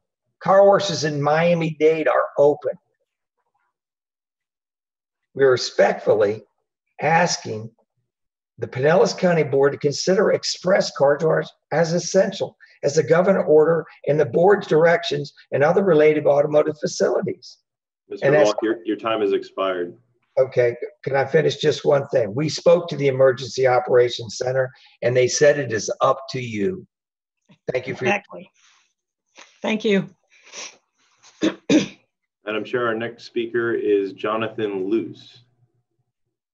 Mr. Luce, please unmute yourself. Go ahead and state your name and spell it. Give us your address for the record, please. First name's Jonathan, last name is Luce, and I'm in Madeira Beach. I want to first thank you for considering, even though it doesn't look it's going to happen today, opening the beaches and return access to the private pools at a time where many locales, government mayors seem to have lost their minds by restricting access to outdoor space. I commend you for at least thinking about moving in the right direction. I just want to remind that increasing access to outdoor space is not lifting social distancing restrictions. You guys are already doing a good job at this. People have access to most parks and trails. They have seemed to be complying with the social distancing aspect, and people are left by biking and walking on sidewalks, 3-foot wide, 4-foot wide trails. People even have the ability to boat, although it's still unclear how it's justified to have 10 people contained on a deck of a boat, but not a deck of a private pool. Just again, the key point here with the data that Mr. Burton had presented, that social distancing, not the shelter in place, is the effective strategy. We want to remind that social distancing and lockdown are not mutually exclusive. Lockdowns and closures are just forced compliance of the social distancing. And there's emerging evidence now that looks at that the data that Mr. Burton had presented, although a great presentation, is not unique. And Commissioner Peters, you're correct. You can't look at the total cases. They'll never drop. You have to look at the new daily active cases. Those are the metrics that are looking at whether we peaked or what's happening to the curve. This pattern that's emerging is that there are many places that have not had stay-at-home orders or shelter in place, and they have the similar pattern or a display of information. The one thing that has been unique amongst all these locales has been the CDC guidelines for social distancing. There's just really no difference in the pattern of infection. The flattening of the curve was meant to be the initial mitigation strategy, but it's not the exit strategy that's going to be successful for this. You can't expect it to have 0 cases or no cases. This is going to play its way out, and it's going to follow, like most pandemics, this kind of bell curve. That was only really meant to prevent saturation of our healthcare system. And with the numbers you were showing there, our first case in Pinellas County was on, I think, March 11th.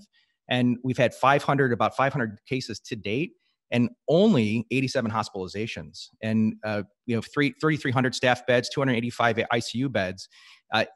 With the rate at which we're going, we peaked on April 1st. That was what the peak was. And we were doubling every 2 or 3 days. That doubling was the fear that we were on this crazy spike. And where we're at today at 500 beds, we doubled from April 2nd, April 3rd, from 239, 318 cases. It took 12 days to double.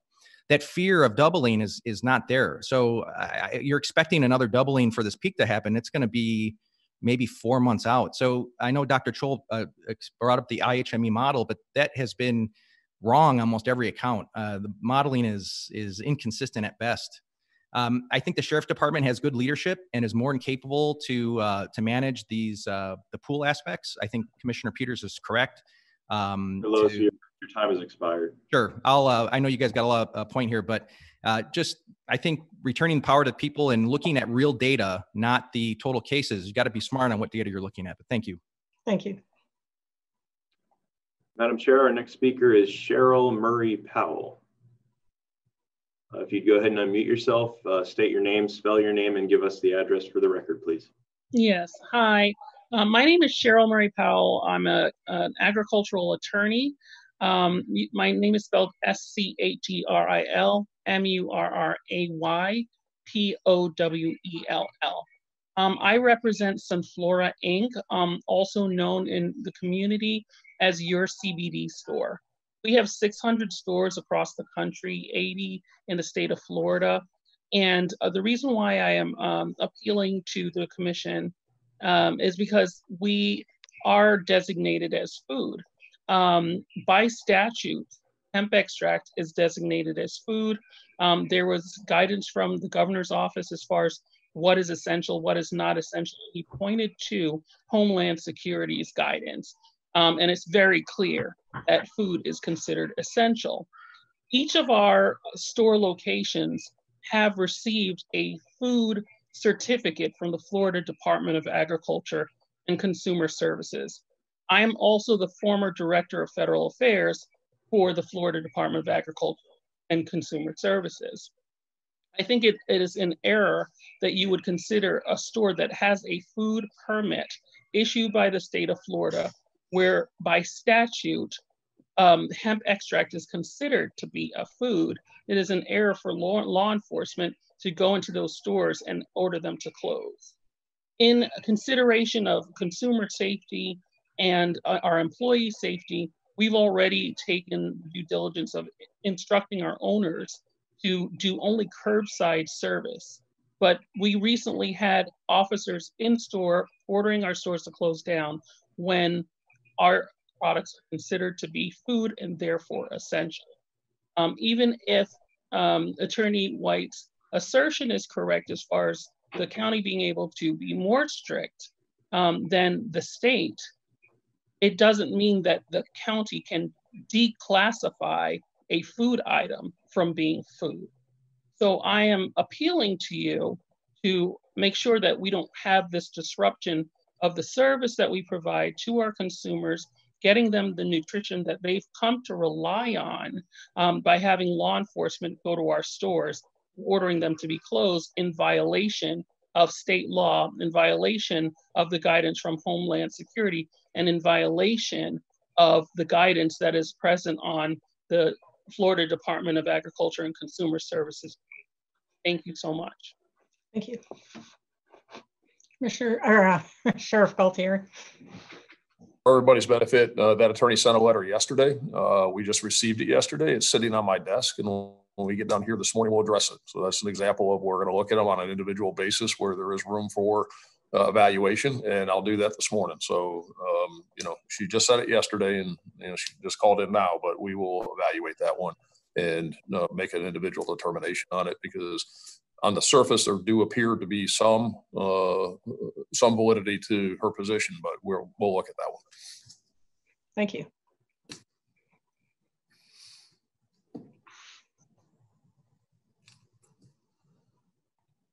Do we have another speaker? Oh, I'm sorry. Commissioner Eggers.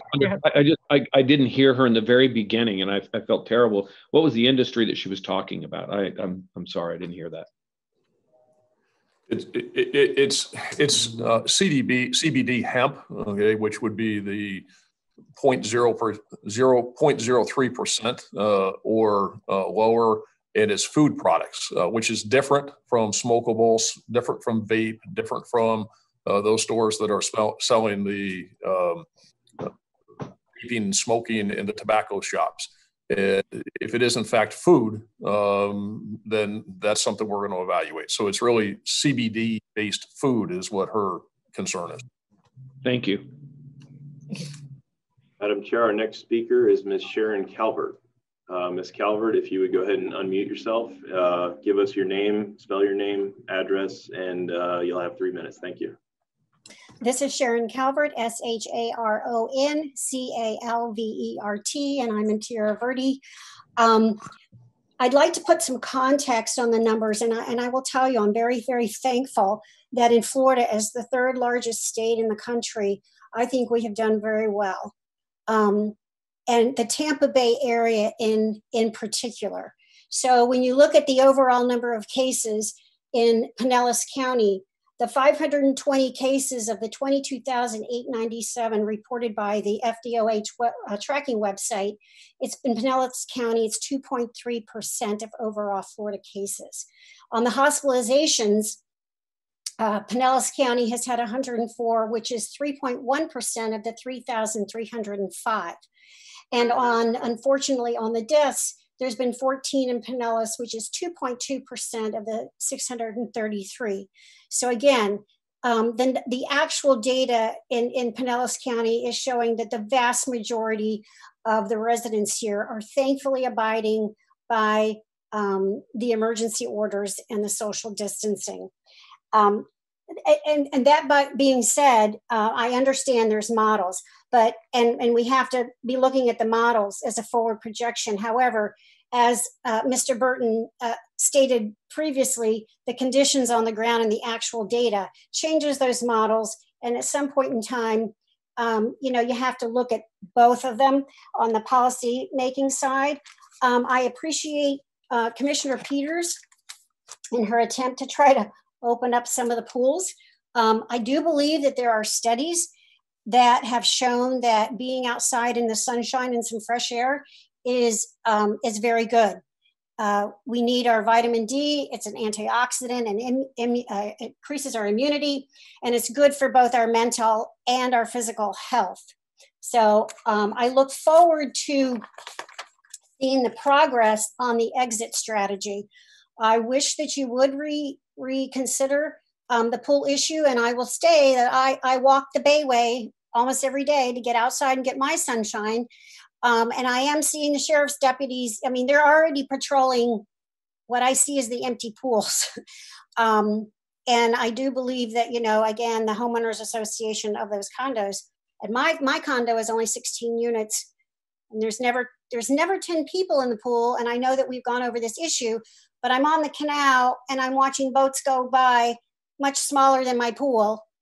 And it's probably harder for them to social distance. Not that I want you to close down boating, because I have a boat too. But again, I appreciate the effort that you're taking. I know it is something we haven't seen in our lifetime, but we must have an exit strategy, and we must remember, again, as the previous speaker said, the intent of the shutdown and these orders was to flatten the curve so that our medical resources and our medical personnel are not overrun. Thank you. Thank you. Thank you. Madam Chair, our next speaker is Rob Schuler. Mr. Schuler, if you'll go ahead and unmute yourself, give us your name, your last name, address, and you'll have 3 minutes. Thank you. Mr. Schuler? Can you hear me? Yes, sir. My name is Rob Schuler. I live on Beach Drive. I've watched the entirety of the session this morning, and it's confusing and a bit frustrating. On one hand, it seems to be that everyone is saying we have to adhere to the governor's executive order and we have little or no choice.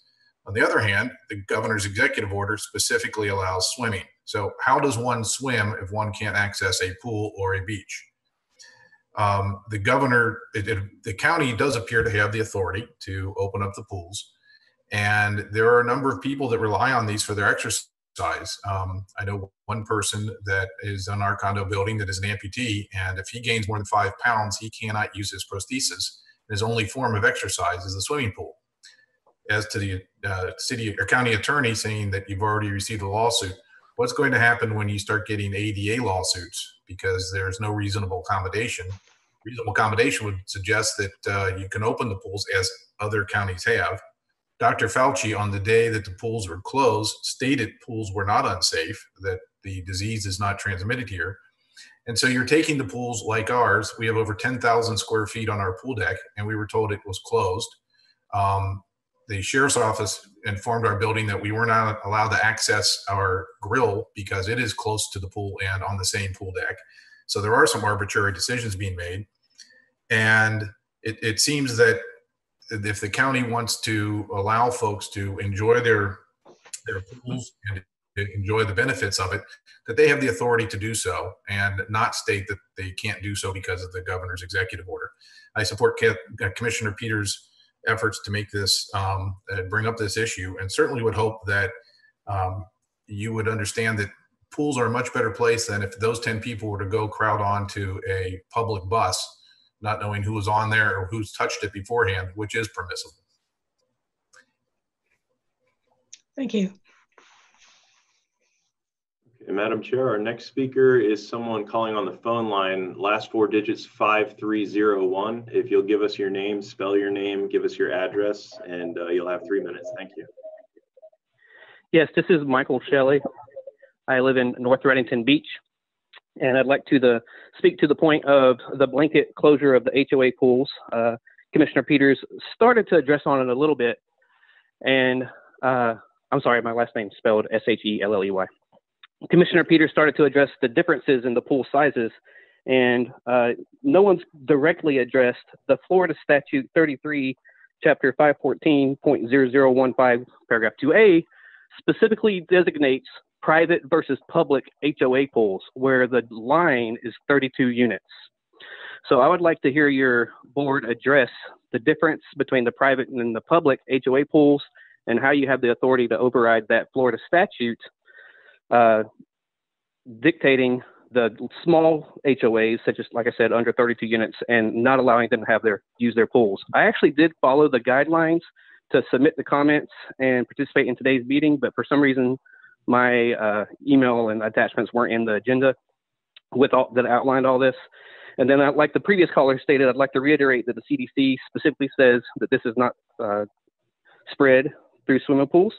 And to the sheriff's comment about penicillin, you have to finish the prescription to be able to get through it. Well, also, if you don't have an ailment and you take penicillin and you continue to take it, it creates a larger problem. And I think that's where we're at today. So if you could please discuss the private versus public HOA pools with the 32 units drawing the line. And again, I support Commissioner Peters and her motion to open HOA pools. At a minimum, the private pools under 32 units, just like single family homes where the neighbor comes over, there's no difference. Thank you, that's all. Thank you. Thank you, Mr. Shelley. Madam Chair, our next speaker is Danielle Ciliento. Ms. Ciliento, if you wouldn't mind unmuting yourself, giving us your name, spelling your name, giving us your address, and then you'll have 3 minutes. Thank you. Good morning. Hi, my name is Danielle Ciliento. That's D-A-N-I-E-L-L-E-C-I-L-I-E-N-T-O. I live in Bel Air, Florida. I'm actually a Clearwater native, born and raised here, and I've lived here all my life. And I was calling in today. I'm a little disappointed that the vote for the beach didn't go through as I thought it would. But anyway, I'm asking you to please consider reopening the beaches. I'm a mother of 3 small children, all under the age of 10. I'm trying diligently to homeschool them and make this as painless as possible for my children. So after hours and hours of screen time and workbooks, my children and I need to get outside. And in my small town of Bel Air, they have started posting threatening signs in every piece of green space. I even had someone fly a drone on my children for riding bikes in the local park square. The playgrounds are closed. The rec center is closed.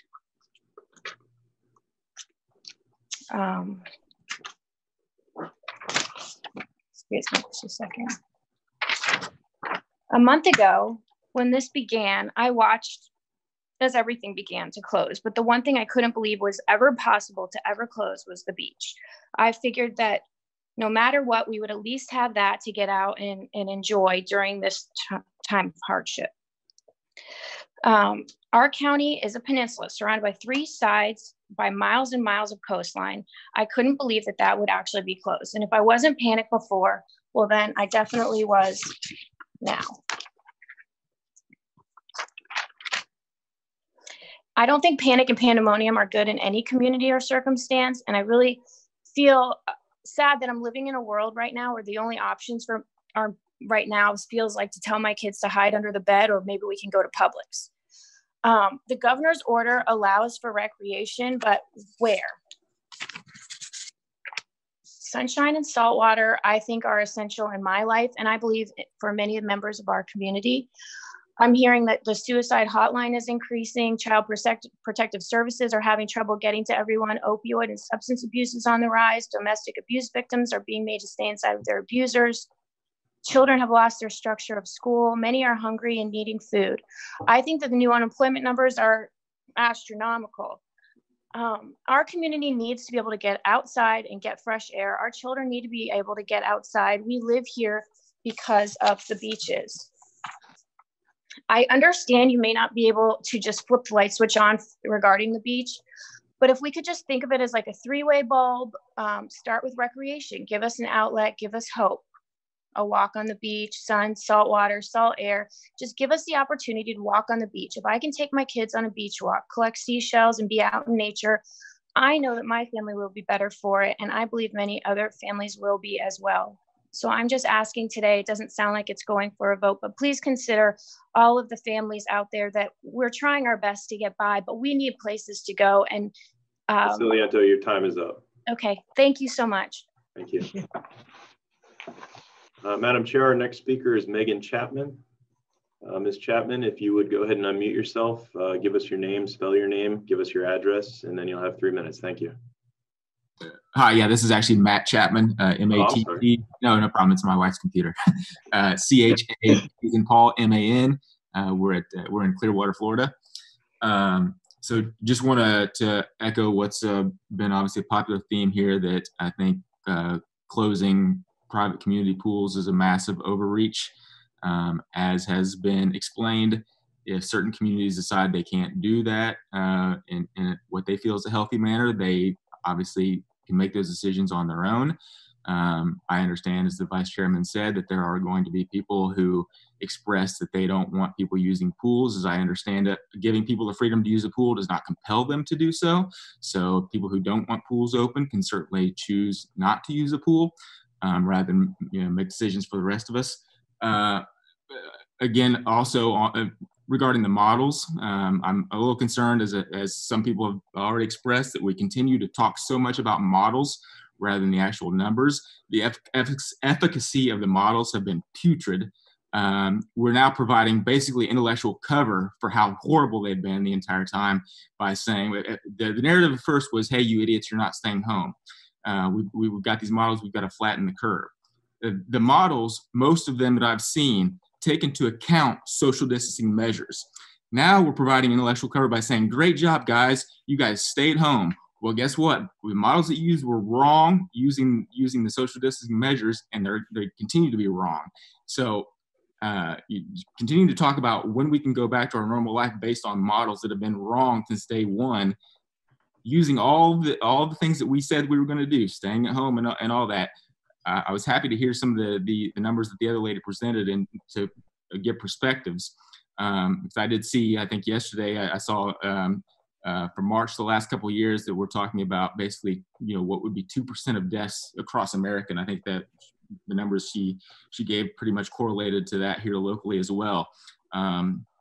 So I think we needed to a real, adult conversation is, how long do we continue doing this?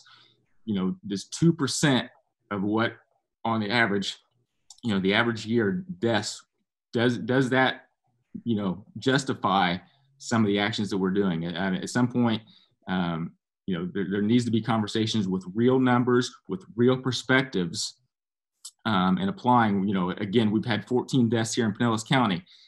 What in a mean, year rolling over 5-10 years, how many deaths occur from influenza, from pneumonia? Can we get some numbers that provide some perspective? If you put a ticker on every death for every cause of every person who's diagnosed with an illness, you'd have to put Prozac in the water. So I think people have their perspective skewed because we keep this rolling total. And again, as someone made the point as well, that we're using the numbers, we're talking about total cases, people who you know, are tested and have it. Mr. Chapman, your time has expired. Thank you. Madam Chair, our next speaker is Cameron Kelly. If you could go ahead and unmute yourself, state your name, spell your name, give us your address, and you'll have 3 minutes. Thank you. Good morning, ladies and gentlemen. My name is Cameron Kelly. I live in Palm Harbor, and I run the Flower-Rama in Clearwater at 2001 Drew Street. I respect everybody's time and everything y'all have been saying here. My questions are really just kind of unique in that Mother's Day is coming up. I know we're not essential. My question is more about planning for the holiday, because if we're going by the governor's order that would expire on the 30th, I need to bring in product to my store no later than the 30th. And I need staff to be able to process that. So I'm just looking for clarification on, you know, am I allowed, based on the rules and regulations right now, to have staff in the store prepping for the holiday if we are in fact not open for business? That's my first question. Am I allowed to do that, just doing the prep work in preparation for the holiday?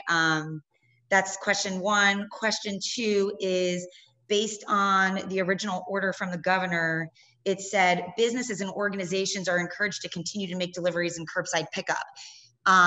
If the governor's order would be extended beyond the 30th, because we have been closed, would we then be allowed, if it is extended, to make deliveries? Are we allowed to do that now? What is the actual language of that order mean? We are closed for business, but if we are closed and we have people making floral arrangements, are we then are we allowed to deliver those arrangements if we are closed to the public? I'm just looking for clarification on that. And just trying to plan for this holiday, if we are going to be allowed to be open, which Mother's Day is May 10th, it does take us about a week and a half to amp up for that. We have to order a refrigerated truck onto the property and again, receive our product on no later than the 30th. My last question would be, I heard Mr. Burton, I think, put out the phone number 850-815-4000, but I didn't catch what that phone number was. And I was wondering if that was the phone number for the state coordinating officer that we were talking about earlier. I wrote it down, but I didn't catch what it was for. So just from a standpoint of enforcement also for the sheriff, you know, if I have employees in the store amping up for the holiday, but we're closed for business, is that allowed? Those are basically my questions. I know it's so gray and so hard to answer, and I'm just looking for guidance. Thank you. Thank you. Sheriff? Yeah, if Mr. Zumwalt or somebody can get her phone number and then send it to me, I'll call her and talk to her. Sure, I can do that. And that was the state coordinating office number.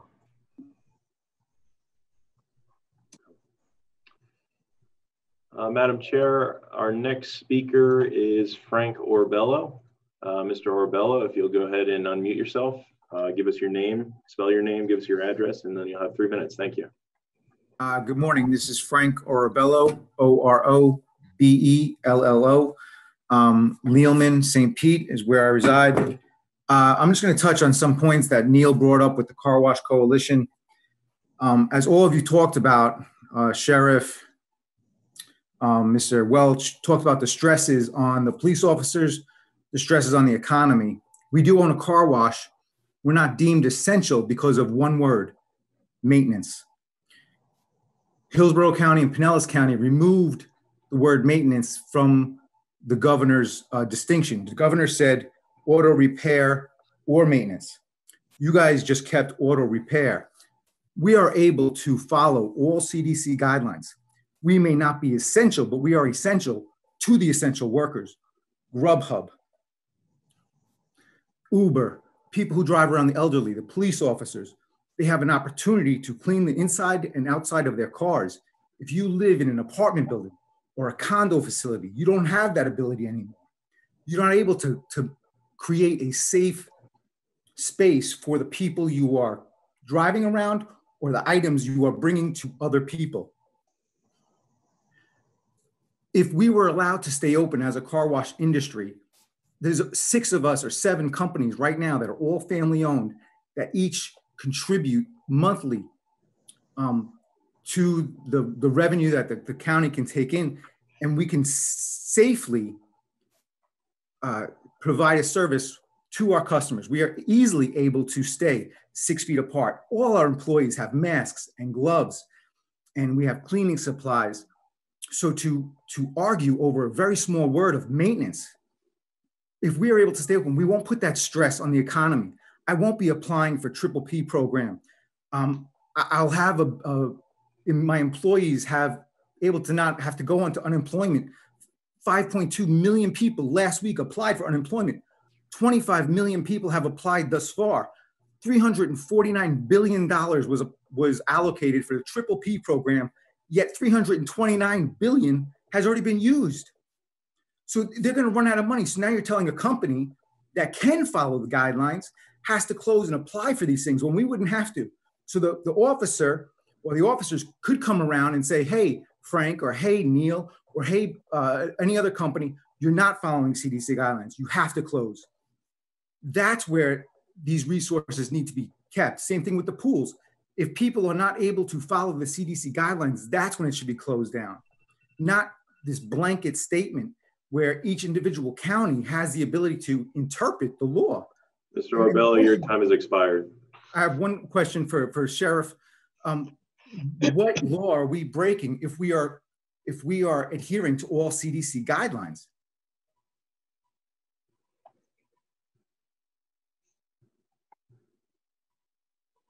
We want the next one, Madam Chair? Yes, please. Okay, the next speaker is Brian Sykes. Mr. Sykes, if you'll go ahead and unmute yourself, give us your name, last name, address, and then you'll have 3 minutes. Thank you. Sykes, if you'll go ahead and unmute yourself. And if you could turn down your TV in the background, that would also be helpful. Thank you. Last name, address, and then you'll have 3 minutes. And if you could turn down your TV in the background, that would also be helpful. Mr. Sykes? Yes, my name is Brian Sykes, S-Y-K-E-S, and I'm in St. Petersburg, Florida. I first would like to thank all the commissioners for the work they're doing to keep us safe, and all the hard work everyone's doing to try to support our county in a very difficult time. I run in absolutely beautiful flowers.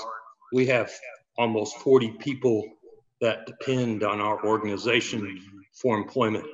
What the prior speaker said in regards to if we were open and operating, we wouldn't have to apply for grants or have those people be unemployed. But more importantly is the fact that flowers in the vast part of the state and in the vast part of the United States are determined to be essential businesses. In Miami-Dade, all flower shops are open and delivering. In Hillsborough County, all flower shops are open and delivering. In Manatee County, all flower shops are open and delivering. Flower shops are under the Food and Agriculture part of the governor's order, support of retail services for online retail. Flower shops have not been open for several weeks for public to walk in and buy flowers. They've only been delivering e-commerce orders that were enacted by either an order online or by a telephone order, which is another part of the governor's order. Finally, we're a key part of the delivery services of people's needs. We deliver food in the form of gift baskets, gourmet baskets, fruit baskets. The other point that really needs to be honed in is that flower shops are an essential business that's a retail operation that is online only right now. And it supports, more importantly, the very sad occurrence of people passing away. And when people pass away, they want to have flowers at their funeral. Currently, if there's a funeral in Pinellas County, those flowers are either going to come from Hillsborough County or Manatee County, and the flower shops in Pinellas County will not be serviced. I understand that there's confusion. Flower shops are very easy to support the COVID-19 CDC guidelines and regulations. Drivers are very safe and do touchless deliveries. Shops have all implemented more than 7 feet rule. We can easily and safely do this. I know several. Your time has expired, sir. From FTD. Thank you. Madam Chair, there are 5 remaining speakers with their hands raised. You want to continue? Yes, please. Okay. Our next speaker is James. Did not provide a last name. James, if you go ahead and unmute yourself, give us your name, first and last, spell it, give us your address, and then you'll have 3 minutes, sir. Yes, thank you. My name is James Keene. I'm calling from St. Petersburg, Florida. I'd like to thank all of you for your leadership in keeping us safe, residents of Pinellas County, safe from a global health crisis. It's a global pandemic. And I'm really struck by the comments of folks wanting exceptions and wanting to move things forward quickly because we've got to get back to it. Well, actually, in my opinion, we don't need to just get back to it. We need to be mindful of the health of our residents. And the number of cases that we have today is because we've been socially distancing. So why would we then now decide is the time to start removing some of those restrictions that have been successful? Because if condos want to open their pool, go ahead, let them open it. And everybody just sign a waiver that when you need a vent, you don't get one. And anyone who wants to play, you know, these ridiculous games, then all right, well, maybe you can do that. But we have this form for you to sign that you decided that it was more important to wash cars for essential employees and to deliver flowers. I'd love to send flowers, but I mean, there are people who don't have food. There are people that, you know, like, come on. You know, I think you've been doing a great job of walking the line of our poor leadership from the governor and within the county. You've really worked hard to keep us safe. So I would encourage you to stay strong in keeping us safe, commissioners. And I am for keeping the restrictions as is. It's a difficult time. Nobody said it would be easy. The alternative is death, more death in Pinellas County. Thank you for your common sense. Thank you, sir. Thank you. Madam Chair, our next speaker is Marilyn Thurman. Ms. Thurman, if you could go ahead and unmute yourself, give us your first and last name, spell your name, give us your address, and you'll have 3 minutes. Thank you. Absolutely. It's Marilyn Turman. It's M-A-R-I-L-Y-N, Turman, T-U-R-M-A-N, from Clearwater, Florida. Can you hear me? Yes, ma'am. Go ahead. Okay, I want to make sure I was unmuted there. Okay, good deal. Well, thank you again. I appreciate, very appreciative of all you all have done. This is not easy for any of us. I'm hearing people talking about, you know, the beaches and the pools. I understand we need recreation. People are literally just, we're in a very uncomfortable place right now. None of us ordered this to happen, but we're in it. And we have to find a way to get through this and keep people safe. The first concern that I have is in reference to testing. You know, I was listening to the first portion of the meeting where we had the presentation with the curve and the numbers of cases that we have. But if we've only tested a small fraction of the population, how do we really know? I think that's the main thing, is we need to know how many people are actually infected. People who are asymptomatic can still be walking around, you know, exposing people. We don't know. I could have it today and not know it, though I feel well. And so I think that's one of the biggest things that we need to do, is we need to talk about the testing. We need to make sure that the people in our communities or in our county, that we know where the testing is, and we need to make it available for all people. And then also too, if we were, Sheriff Gualtieri talked about as we transition back, and even before the governor's order, that people were, they were doing a pretty good job of practicing social distancing. I know that at my church, we've been doing feeding for the people in the community, and we've got a process in place where we're practicing the 6 feet. as we provide food. And I'll tell you, we served over 200 meals. So there's a way to do it, but there's an industry that I know right now is really suffering, and that is the beauty and the beauticians and the barbers. Now, I'm not one, but what I can tell you about them is, as I look at the photos of everybody on this video, you all look great. Your hair looks great. Your present, okay, yes, for those of you who have it, thank you. But the point is, you know, you are requiring people. I mean, we don't want our judges and our deputies and our, you know, our folk coming into their places of business not looking kept up. But here's what I want to say real quick, because I know my time's running out. We have put together a video that will demonstrate on behalf of that industry how they can actually implement processes in serving people using the guidelines that have been put in place. And I've talked to a number of them, and I would like to at least submit it. And if there is an opportunity, I just want it to be considered, because when I think about liquor stores being an essential business, now I understand a little, you know. Ms. Turman, your time has expired. Okay, all right. Well, thank you anyway. I will send it over. Thank you for all you do. Thank you. Thank you. Okay, Madam Speaker, our next speaker does not have his name listed or her name listed. If you could go ahead and unmute yourself, give us your first, last name, spelling, and then your address, and you'll have 3 minutes. Thank you. Good morning. My name is Dan Berlin, and I'm at 6279 Sun Boulevard, St. Petersburg, Florida.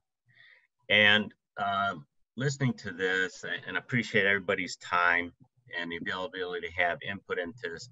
Pulling up the governor's order on page 4, section 3, it specifies participating in recreational activities, and it states in there that an essential activity is swimming. Now, I've heard a few of the members, and I don't remember exactly who they were, saying that you can't liberalize the governor's rules, but you can be more restrictive. So it appears that you've gone in the direction of being more restrictive because you've eliminated swimming. So then anyways, I pulled up the resolution that the county passed, Resolution 2020. And on page 2, section 8, it specifically lists as place of public assembly are ordered to close. And in this order, on that section, in that paragraph, it says publicly accessible pools. And it does not say private pools. And HOAs, depending on the size, are private pools. There's no guidelines as far as the interpretation of what publicly accessible is, unless you go to the fire code for the state. And in the fire code, section 101-3.31882, it describes publicly accessible as any facility, indoor or outdoor, constructed for the use of 50 or more people. So my point is, if you're following your resolution, you're following the state law, these HOA pools do not fall under publicly accessible. And furthermore, as far as a health benefit, on March 28, 2020, the Center for Disease put out a question and answer, and with regards to the spreadability of COVID-19 through pools and hot tubs, there is no evidence that it can be spread through pools or hot tubs. In fact, it states that it kills the virus. So you're actually taking something away from the residents of Pinellas County by not letting them swim in private pools. And the last question I got is notices that are being put up by the sheriff and by the commissioner, they've changed the wording and they added the word private to your resolution. And I don't see where that was voted on. And so I'm just kind of confused. It doesn't appear that you're following the resolution that you passed. And thank you for your time. I appreciate it. And everybody stay healthy. Thank you.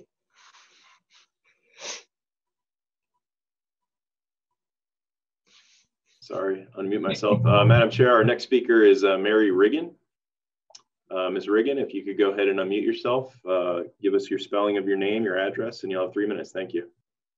Hi, thank you so much. Can you hear me? Yes. Pretty well. Okay, thank you. Thank you. Mary Riggin, R-I-G-G-I-N. I'm in Safety Harbor, 3339 Briarwood Circle. I'm a licensed acupuncturist, have been since 1996.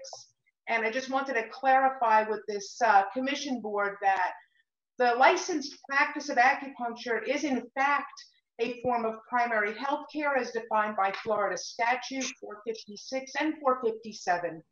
And I just wanted to make that comment to clarify the misinformation that was stated earlier in this meeting. That's all. Thank you. Madam Chair, we have 2 remaining speakers. Our next speaker is Chris Mansueto. I might be saying that wrong. If you could go ahead and unmute yourself, give us your name, spelling, address, and you'll have 3 minutes. Thank you. Can you hear us? Hello? Hello? All right, Madam Chair, we'll go on to the next speaker, Mr. Scott Schuler. Mr. Schuler, go ahead and unmute yourself. Give us your name, spelling, address, and you'll have 3 minutes. Thank you. Yes, hi. Can you hear me? Yes, sir. My name is Scott Schuyler. I spoke at your meeting on Monday. My spelling of my last name is S-C-H-U-Y-L-E-R. My address is 2863 6th Avenue South, St. Petersburg, Florida. I'm calling on behalf of dog groomers. Again, I'm trying to get my dog to see one. And I was reading on the federal level that they deem dog groomers essential. I would like for you guys to keep that in mind when you guys make this decision or are looking for the information.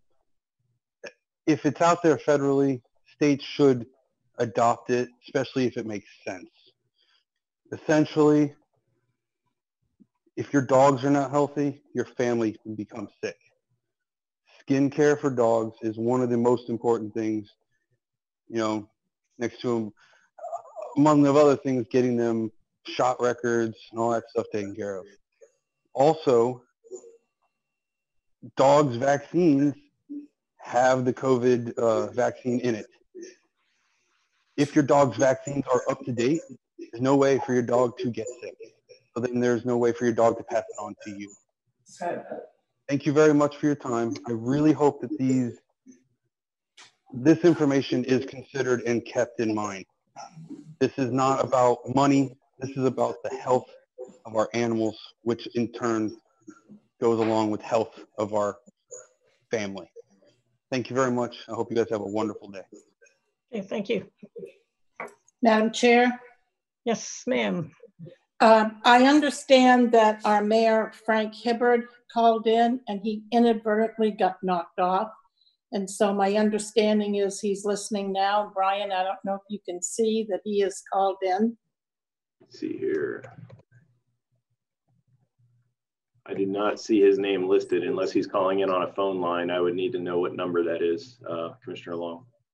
I'll ask him. Hold on just a minute. Or if he can raise his hand in the meeting, we can certainly patch. It'd be *9 on his phone.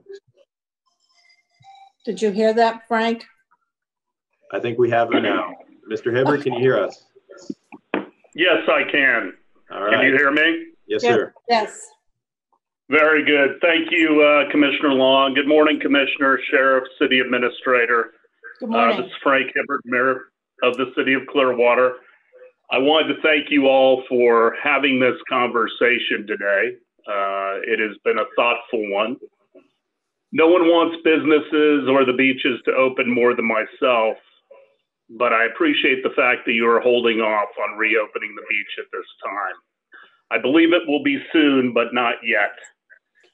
Our staff has been putting together a robust plan to keep people safe when the beaches and businesses reopen.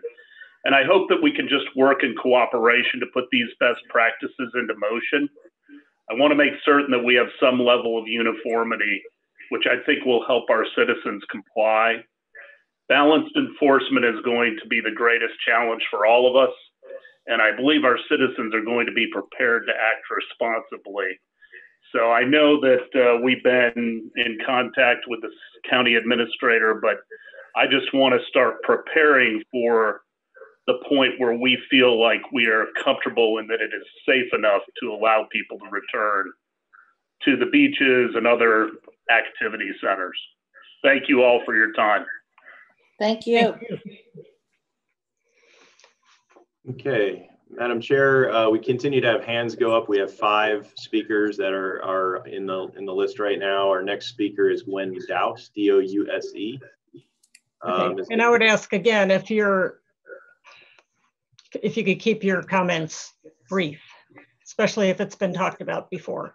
Yeah, I've cut down on my comments. And I want to thank all of you for your very serious and careful assessment of everything that's going on to keep us safe. I live in a condominium on Clearwater Beach, and reopening condominiums, while we all would love to be swimming and walking on beaches, does put us at a much higher risk of getting this dangerous virus, which we haven't talked about at the danger level, which is easily transferable and potentially deadly, and for which, unfortunately, we don't have a vaccine yet. Why do we want to take this risk? And speaking from experience, I can say that condominium pools are close-quartered venues, and prior to the closing of them in March, it had been shown to encourage groups of people to be in close proximity, despite the strong guidelines that our condominium had placed.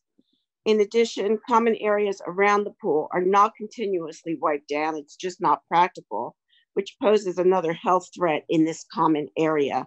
These pools are generally located next to condominium buildings, which provides another opportunity for spread, as people who have congregated are now entering the buildings.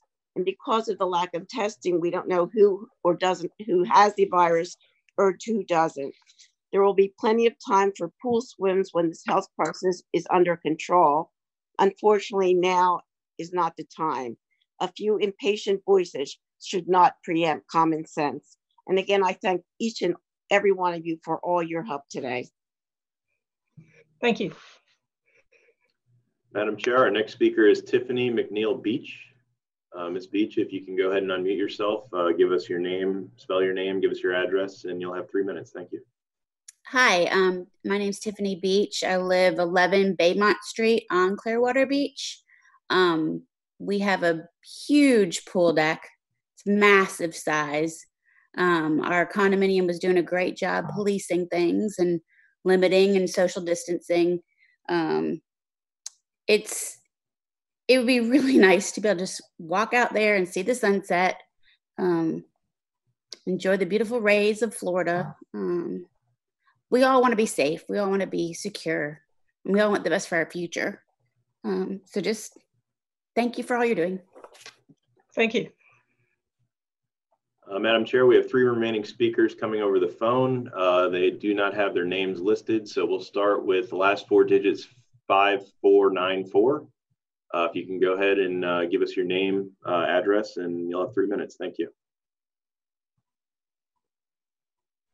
That looks like Mayor Hibbard's number. Oh, that was Hibbard. I'm sorry. All right, let me go ahead and move on to the next one then. As I look at the calendar, they're 2 weeks out until hopefully the governor's order expires and we can go back to our safer at home. That's one scenario that I hope it goes down that path.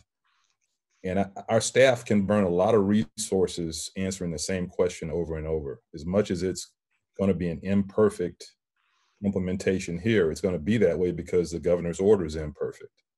And so I'd much rather have our staff, they've talked about this several times, they've looked at all those issues, talk about how we connect citizens and businesses with resources over this next 2 weeks, because folks are really hurting out there, and then really concentrate on that reopening and rebuilding program that hopefully kicks in, next month, and the CARES Act and all of that, those resources. So that's where I think we should focus, just as one commissioner, moving forward. I think our staff and our policy group has given a lot of thought to these issues. We're not going to get a perfect ordinance, and I think we just burn a lot of resources trying to get there that can be used better elsewhere. Thank you. Thank you. And I would agree. I'd rather see staff spending all their time on, you know, a relief program and just keeping us safe for the moment. And that's next item on the agenda. However, we need to extend our order. I'd move approval. Do I have a second? Second. Okay, we have a motion from Commissioner Welch, second from Commissioner Seal. Please raise your hand. Aye. Aye. Are there any opposed? Okay, that is unanimous. Is there anything else we need to do with that, Barry? No, that's it. Just the approval of the extension. Okay, thank you. So next we'll move into directing staff to develop economic impact programs to businesses and individuals. Yes, Commissioners, this is in direct response to the CARES Act, and this would, we've been working very hard at the staff level to determine what type of stimulus dollars are going to flow to us from the federal government that we can then use to assist our residents and businesses. Obviously, when you develop a program like that, we're trying to, you know, see the rules, try to get a sense of when the dollars would actually flow. But we also understand that time is of the essence, especially for families trying to pay their rent, trying to pay their utilities. And so we are asking a couple of things today. One is that you direct staff to create the program that would, one, assist individuals. This would be families that have had a COVID qualifying event. The federal guidelines have yet to be published. They're going to be published supposedly on the 24th. But we want our program ready to go. So our program would be designed through an existing program that we have, which is our Adult Emergency Financial Assistance Program, with an expansion of the eligibility criteria, and then to provide direct payments as necessary, up to $4,000 per family for one-time assistance for rent, for utilities, and qualifying things. Well, but we want to design the program, get it ready, and as soon as the federal guidelines, even if we're willing to even front the money as long as we know that money will come, and so we can get that money in people's hands quicker. So our request today is that we design the program for individuals. We design the program for businesses, which would include small businesses negatively impacted, a rapid payment of up to $5,000 per small business. This would be defined by businesses having 25 or fewer employees, have a physical location in Lake County, and are designed around. That would be Pinellas County. In Pinellas County, sorry. I won't say I'm new. I can't say that anymore. No, you can't. But for Pinellas County, but for it to be our small businesses right here. And so we got to put some more criteria around this, but that's the intent of the program. We estimate 6,500 businesses would qualify under this program. And then finally, that you authorize me to sign the grant application, which is due tomorrow to the Department of Treasury. Didn't give you a whole lot of time, did they? They did not. Beggars, did you have your hand up? You're muted. Sorry about that. Yeah, I just gotten a call from one mayor and had a conversation with another, just trying to get a feel for any type of thought process going on, getting some of this money to the cities to let them administer it, or is that something that we're going to solely administer for the entire county? Just a question, as they're doing their planning for recovery, they're trying to figure out if any part of that looks like, was it 170 million that you identified? It's up to about 170, and that's part of what we have to yet get defined. We also want to make sure that the dollars that have been identified don't somehow get diverted to other places, and so trying to get definition on that is key. But I do want to get the application in. I want us to design our local program. We believe the assistance to businesses and the individuals that we can manage.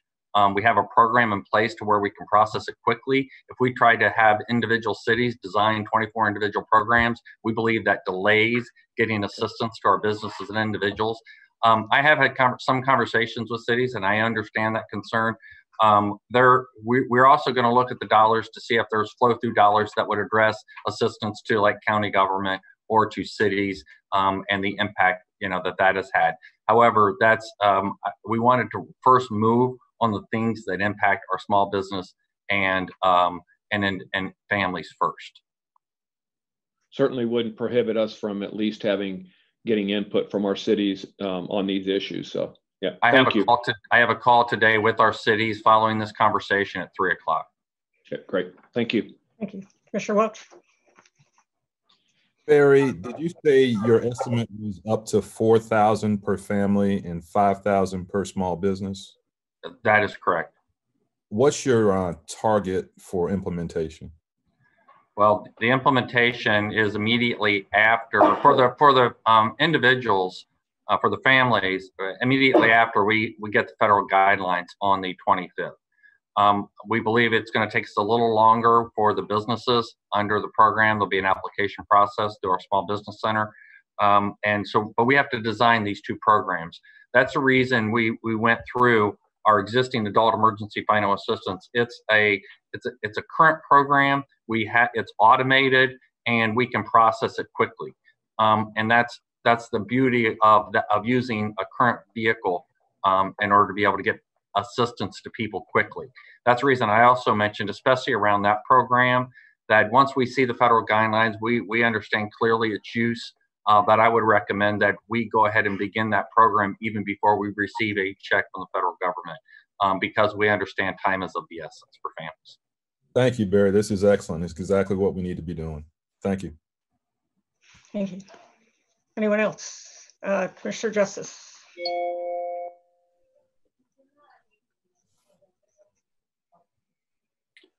Thank you, Madam Chair. Just on the implementation part of it, we go through assuming that we get the go-ahead from the federal government that we're getting the money. You're working on designing a program, then it will come back to us to approve the final program? Yes.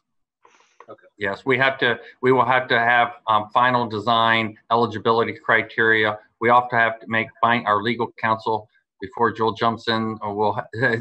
Informs us we have to have findings of fact that design the program elements. That way, you design that this program is out, or this business is eligible, this business is not, and so we have to put the definitions to the program. So we know the concept of what we want. But we need to finish the design and the details. And are we looking at those? The big thing I hear about from some of the other, I know some of the cities have started to implement programming, is the number of employees per company, and where that magic number is that hits the ones that are impacted with allowing enough money to where it has a positive impact as well. And that's something that we are looking at, and we could have we've even talked about kind of a phase one, and possibly a phase two, and that would be designed based upon the funding that we end up receiving.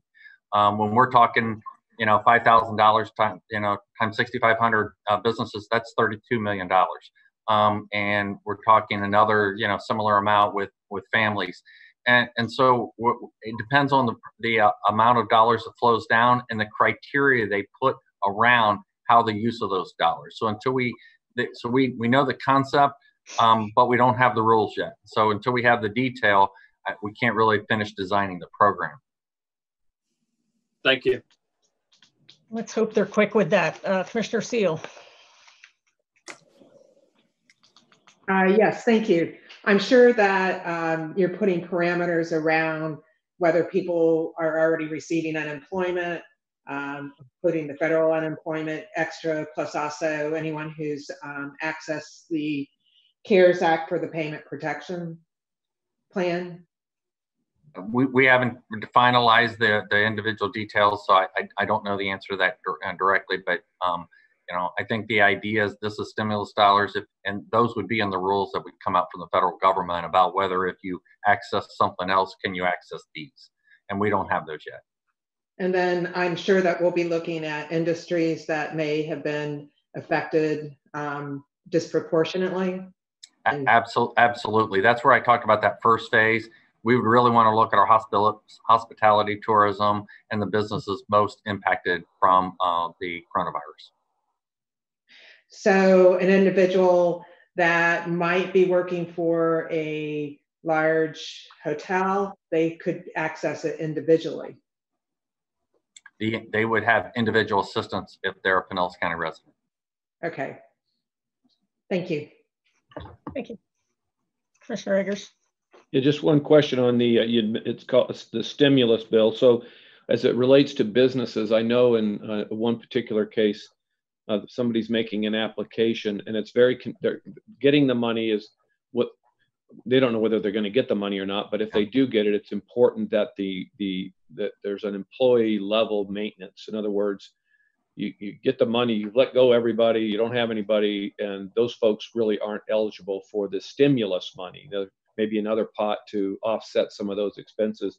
Are those the kind of things we're also waiting to hear on as we develop this program? That's correct. It would be defining what those uses could be for. In other words, is it for your rent as a business, or is it continue to make payroll? And those are some of the details that we're looking for. We're certainly targeting the program and want to encourage it for businesses that remain and employ people and contribute to our economy. But those are some of the details that we're working out. My main concern was that we act quickly. And we have this in place to where when we can finalize those details, we can get it to you and we can get money in people's hands quickly. And that's the reason we're asking you to, advance this without, having all of the program details completed. Great. I think it's awesome. Move approval. Okay. Commissioner Peters, is that a second or a comment? Second. Okay. Madam Chair, we'll need the opportunity for public comment on this one. Is it a vote? Yes, it is. Okay. All right. So at this time, yeah, I'll go ahead and ask it. Any member of the public who wish to comment on this agenda item, please virtually raise your hand by pressing *9 on your phone or by pressing the raise hand button on the Zoom application. And Madam Chair, there are no members of the public that wish to be acknowledged. Okay. Any board members want to comment? Okay. If not, all in favor say or raise your hand. Aye. Aye. Opposed? Motion carries unanimously. And thank you for working on that.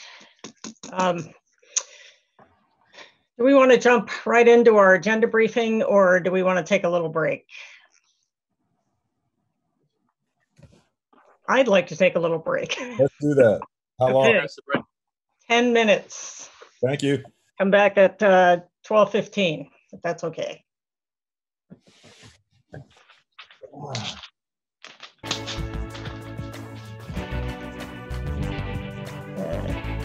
Okay. So. I'll just mute everybody, Madam Chair.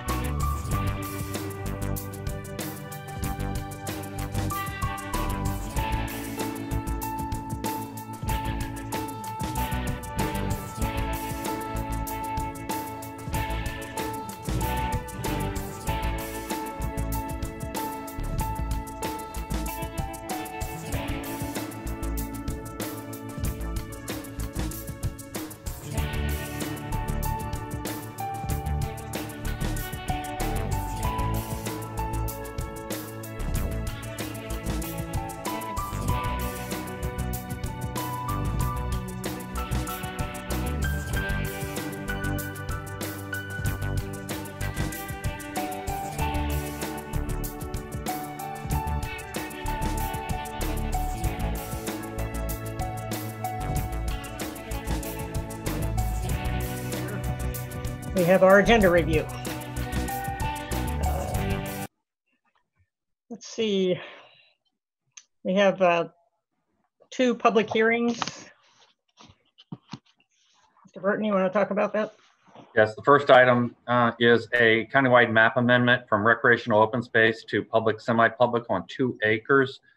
This is a vacant parcel that is proposed to be a single-story medical office building. Forward Pinellas voted 10-2.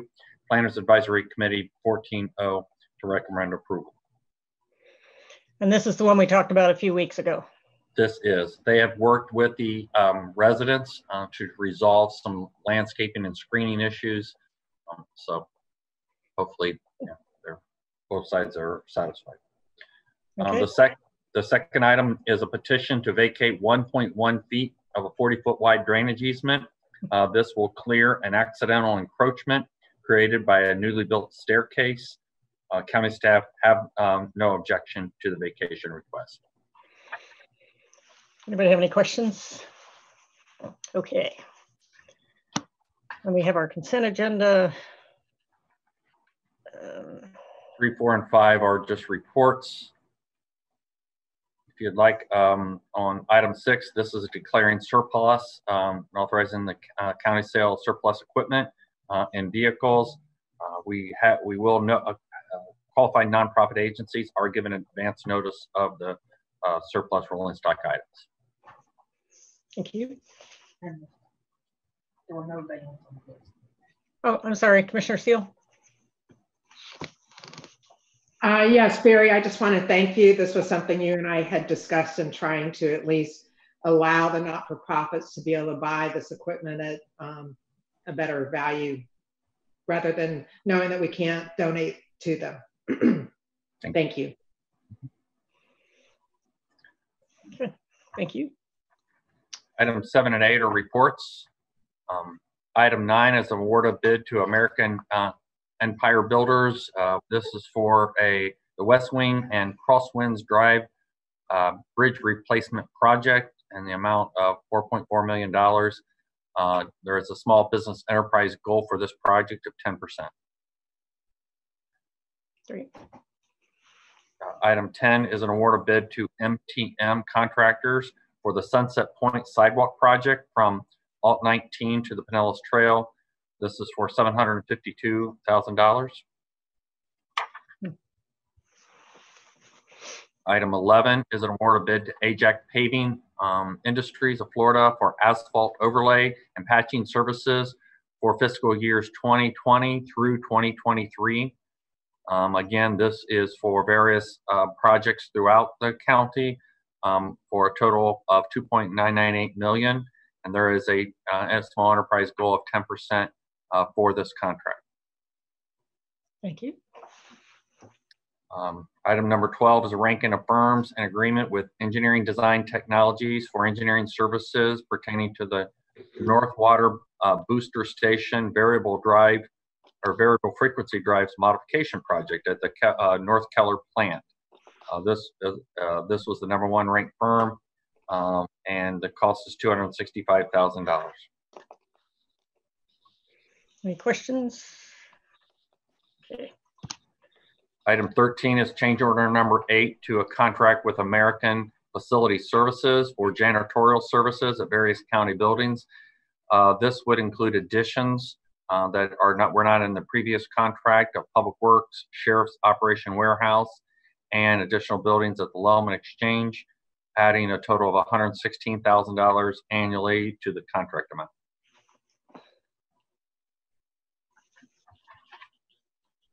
Okay. Item 14 is a Florida Department of Transportation public transportation grant agreement for the purchase of exit lane anti-pass back technology, obviously at the airport. For this is a grant agreement for $400,000 with total project cost of $850,000. Item 15. Wait a minute, Commissioner Long. I'm so sorry, Barry. Could I go back to item 13 for just a moment, please? Because this is a considerable amount of money. I realize it's over a fairly long period of time, but where does this, I guess it's for maintenance and repairs and stuff like that. Janitorial.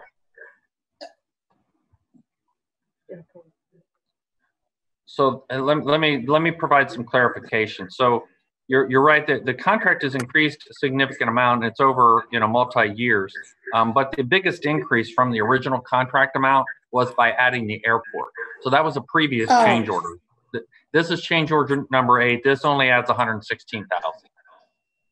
Okay, but my bigger question is, how does this? It just leads me to wonder, in spite of everything else that's going on with the pandemic and the coronavirus, if this has put a kink in our ongoing study or whatever that we were doing with regard to our facilities overall. Well, obviously that's a separate contract that we have. We are continuing with that. They're doing right now. They're doing information off-site, gathering all of our facility information, and they're beginning to load all that. Obviously, on-site inspections, and that will have to occur at a later date. Okay, that's really what I wanted to know, if that was still ongoing. All right, thank you. Thank you. Thank you, Madam Chair. Item 15 is a resolution approving the required 5-year update to the to Pinellas County Local Mitigation Strategy, also known as the All Hazards Mitigation Plan.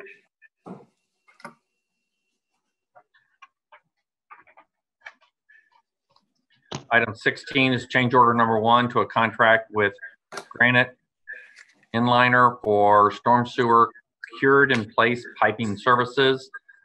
This change order increases the contract by $2.1 million due to unanticipated piping, relining work that needing to occur on Keenan Road, Belcher Road, and 113th Street North. Madam Chair? Yes, ma'am. Barry, could you give a little more clarity, please, on where on Keene, where on Belcher, and where on 113th Street this work is going to take place? And when are they going to be starting that? Because I would envision that that would be quite a disruption. And if I can, we don't have Megan on the line today. If I can, I'll make sure that we address that for you prior to Tuesday. On Tuesday, that would be great. Thank you very much. You bet. Item 17 is a sole source purchase agreement with Atos, something like that, IT Solutions and Services, as requested by BTS for voice over internet protocol, telecommunications equipment and services. Total estimated 5-year expenditure, a little over $4 million. Okay. Item 18 is the 2020 through 2024 Local Workforce Services Plan as submitted by WorkNet Pinellas, i.e. CareerSource Pinellas.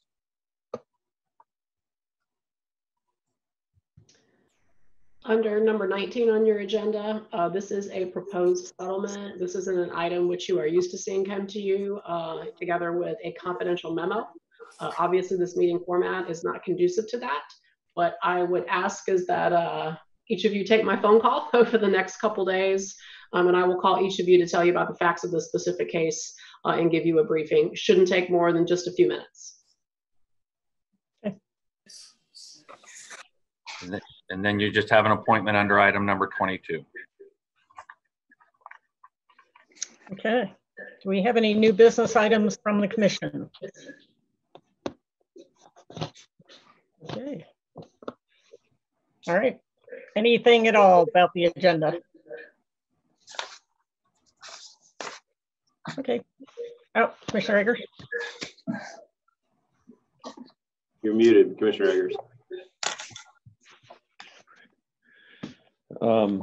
I didn't know if we were going to talk about any of our boards and committees or not, but I just really, all I wanted to say was that for Pinellas, we did not have any of our meetings in late March or in our meeting this month. But at the end of this month, our committees will start to meet. Our subcommittees, our advisory subcommittees, will meet virtually, and we are planning to have a board meeting the first or the second. I think it's the second week, 13th, I believe it is, in May. I know that there's a governor's order issue that we may have to deal with. I'm not quite sure how that's going to work out, but I really just wanted to thank all the other MPOs in the area are conducting their meetings as well. I wanted to thank our Fort Pinellas staff, our own communications group. I know there's some discussions this afternoon, and also Jules' office on the legal kind of concerns that they have with this, but just kind of guiding us the best that we can. Also with Tampa Bay Water, we're having a meeting on April 20th, which is next Monday. We are doing a virtual meeting.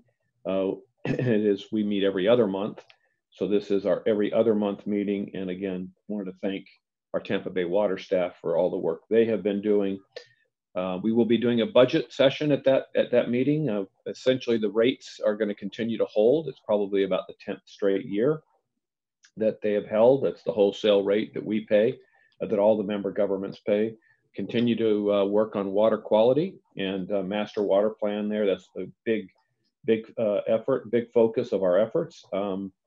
There is a water consumption concern a little bit. I know the utility directors got together this week, or last week, excuse me, to talk about that. They seem to be focusing on the dry weather, the lack of rain, and a lot of the irrigation that our residents are using on the water as the cause of that consumption increase, and not so much related to any of the at-home activities that we've been doing. So, but they're looking at that very closely to make sure that we're doing the right things at the right time as it regards to water consumption. And really, that's all I had. Just wanted to let you know about those two groups and their meeting schedule. Thank you. Yes, Commissioner Welch. Thank you, Madam Chair. Commissioner Eggers, will the Fort Pinellas meeting be using Zoom as well? Yes, it is. And it's going to be basically modeled right after our BOCC meetings, and the different people that have played roles, like Brian, they'll have somebody else in that role, but I'm sure not do the job that Brian has done. But in any event, we'll be mirroring it kind of exactly after that. So. Okay, and for my PSTA colleagues, I think we're using a different technology, WebEx or something. Oh, are we? We have a practice session tomorrow, right? Yeah, I was just wondering why they're not using Zoom as well, but that's for a different day. I don't know. That would make it easier, wouldn't it? Yeah, Tampa Bay Water is using something even different. So yeah, I just can not all use the same thing, but anyway. Commissioner Long. Yes, thank you, Madam Chair. I have a couple of things. First, I would like to share with you, for Barry, this is especially important for Barbara with her communication pieces that she's sending out all the time. But I got a neat little notice from Washington late yesterday that says, and for those of you who have your own communication vehicles, you might want to include this, and I'm happy to send it out. But the Department of Treasury is beginning to send out electronic payments to individuals as part of the CARE Act. As a result, we've been alerted to fraudulent emails and phone calls individuals are receiving saying they are from Treasury or the banks, asking for updated account information so they can deposit federal checks. These are scams, and we wanted to alert you so you can alert your residents through your public service announcements and other media outlets. And that came to us not only from our congressional office, but from Van Scoyoc. And then secondly, I wanted to share that T-BARDA has our regularly scheduled board meeting tomorrow. We are doing it through Zoom. Our committee meetings will start at 8:30 and go right on up until our board meeting starts. And again, as Commissioner Welch already indicated, PSTA's board meeting is next Wednesday. Thank you, everyone. That's the end of my report. Oh, one more thing. Thank you for bringing this to my attention.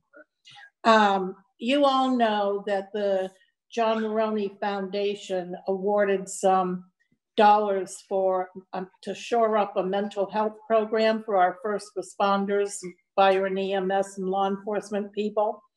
And that contract has been let out to providers, and it is now active. And for people who need that service, there's a click on the John Maroney Foundation website that you can go to and get all the information that you need to apply for it.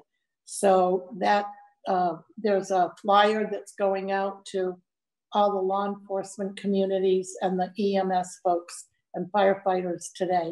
So thank you very much. That's the end of my report. Thank you. You're welcome. Commissioner Justice. Thank you, Madam Chair. And I've been on, I think, 4 different conferencing platforms in the last week. So you try and learn a new one every day.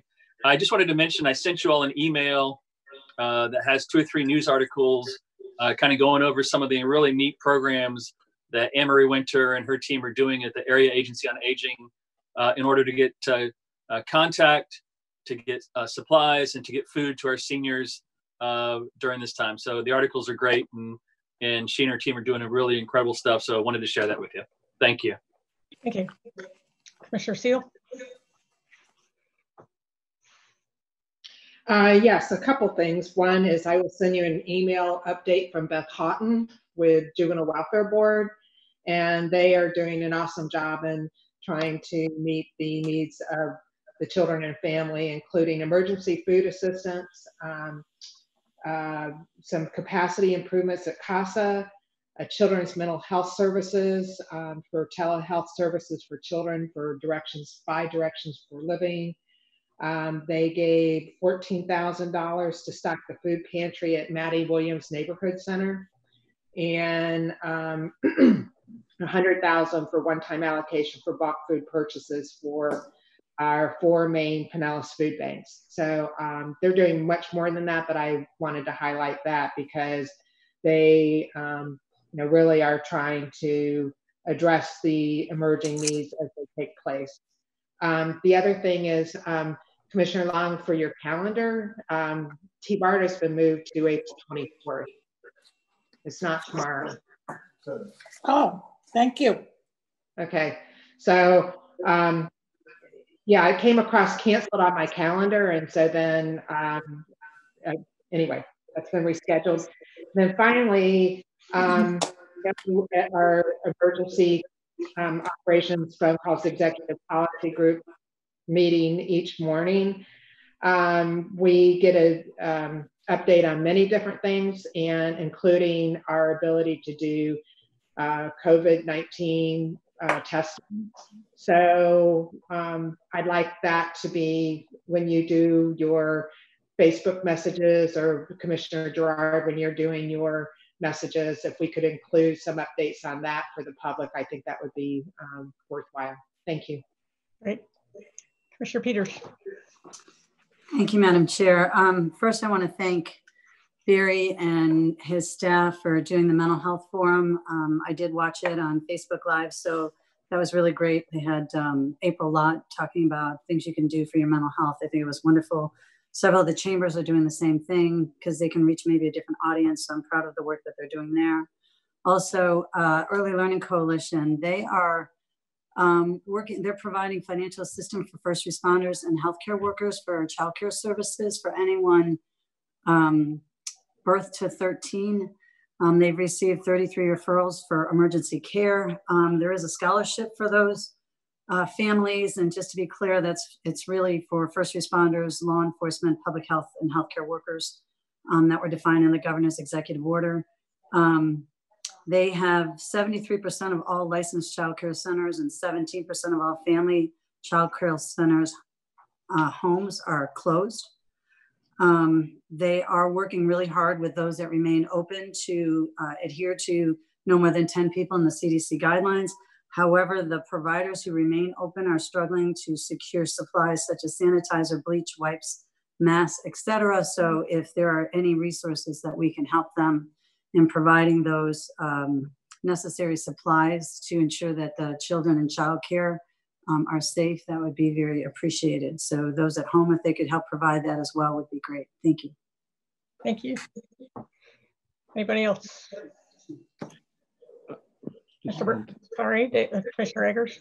I just was thinking and listening to everybody and thinking about the day today, and I don't know that I said it, and I'm sure I know everybody else feels the same way, but I just really wanted to thank Barry, the sheriff, and the entire team for what I just think is just incredible work. I mean, there's no, like everybody says, there's no playbook for this. We have been just doing incredible work as we try to figure things out on the run, and things are continuing to get better every week. The communication's been awesome.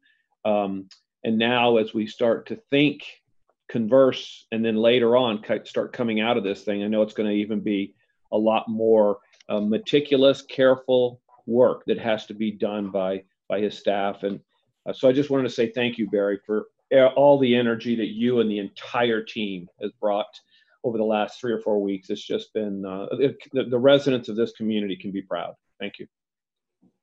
Thank you. I would just like to echo that it's our team, it's Lourdes, it's Daisy, it's Kathy Perkins, and the entire emergency management team, but it's also all the departments that are assisting and all the partner agencies. There's 18 different teams, and that's not just county employees working on those, just trying to get through this and make things better. So kudos to everybody on the team working to try to respond to this pandemic.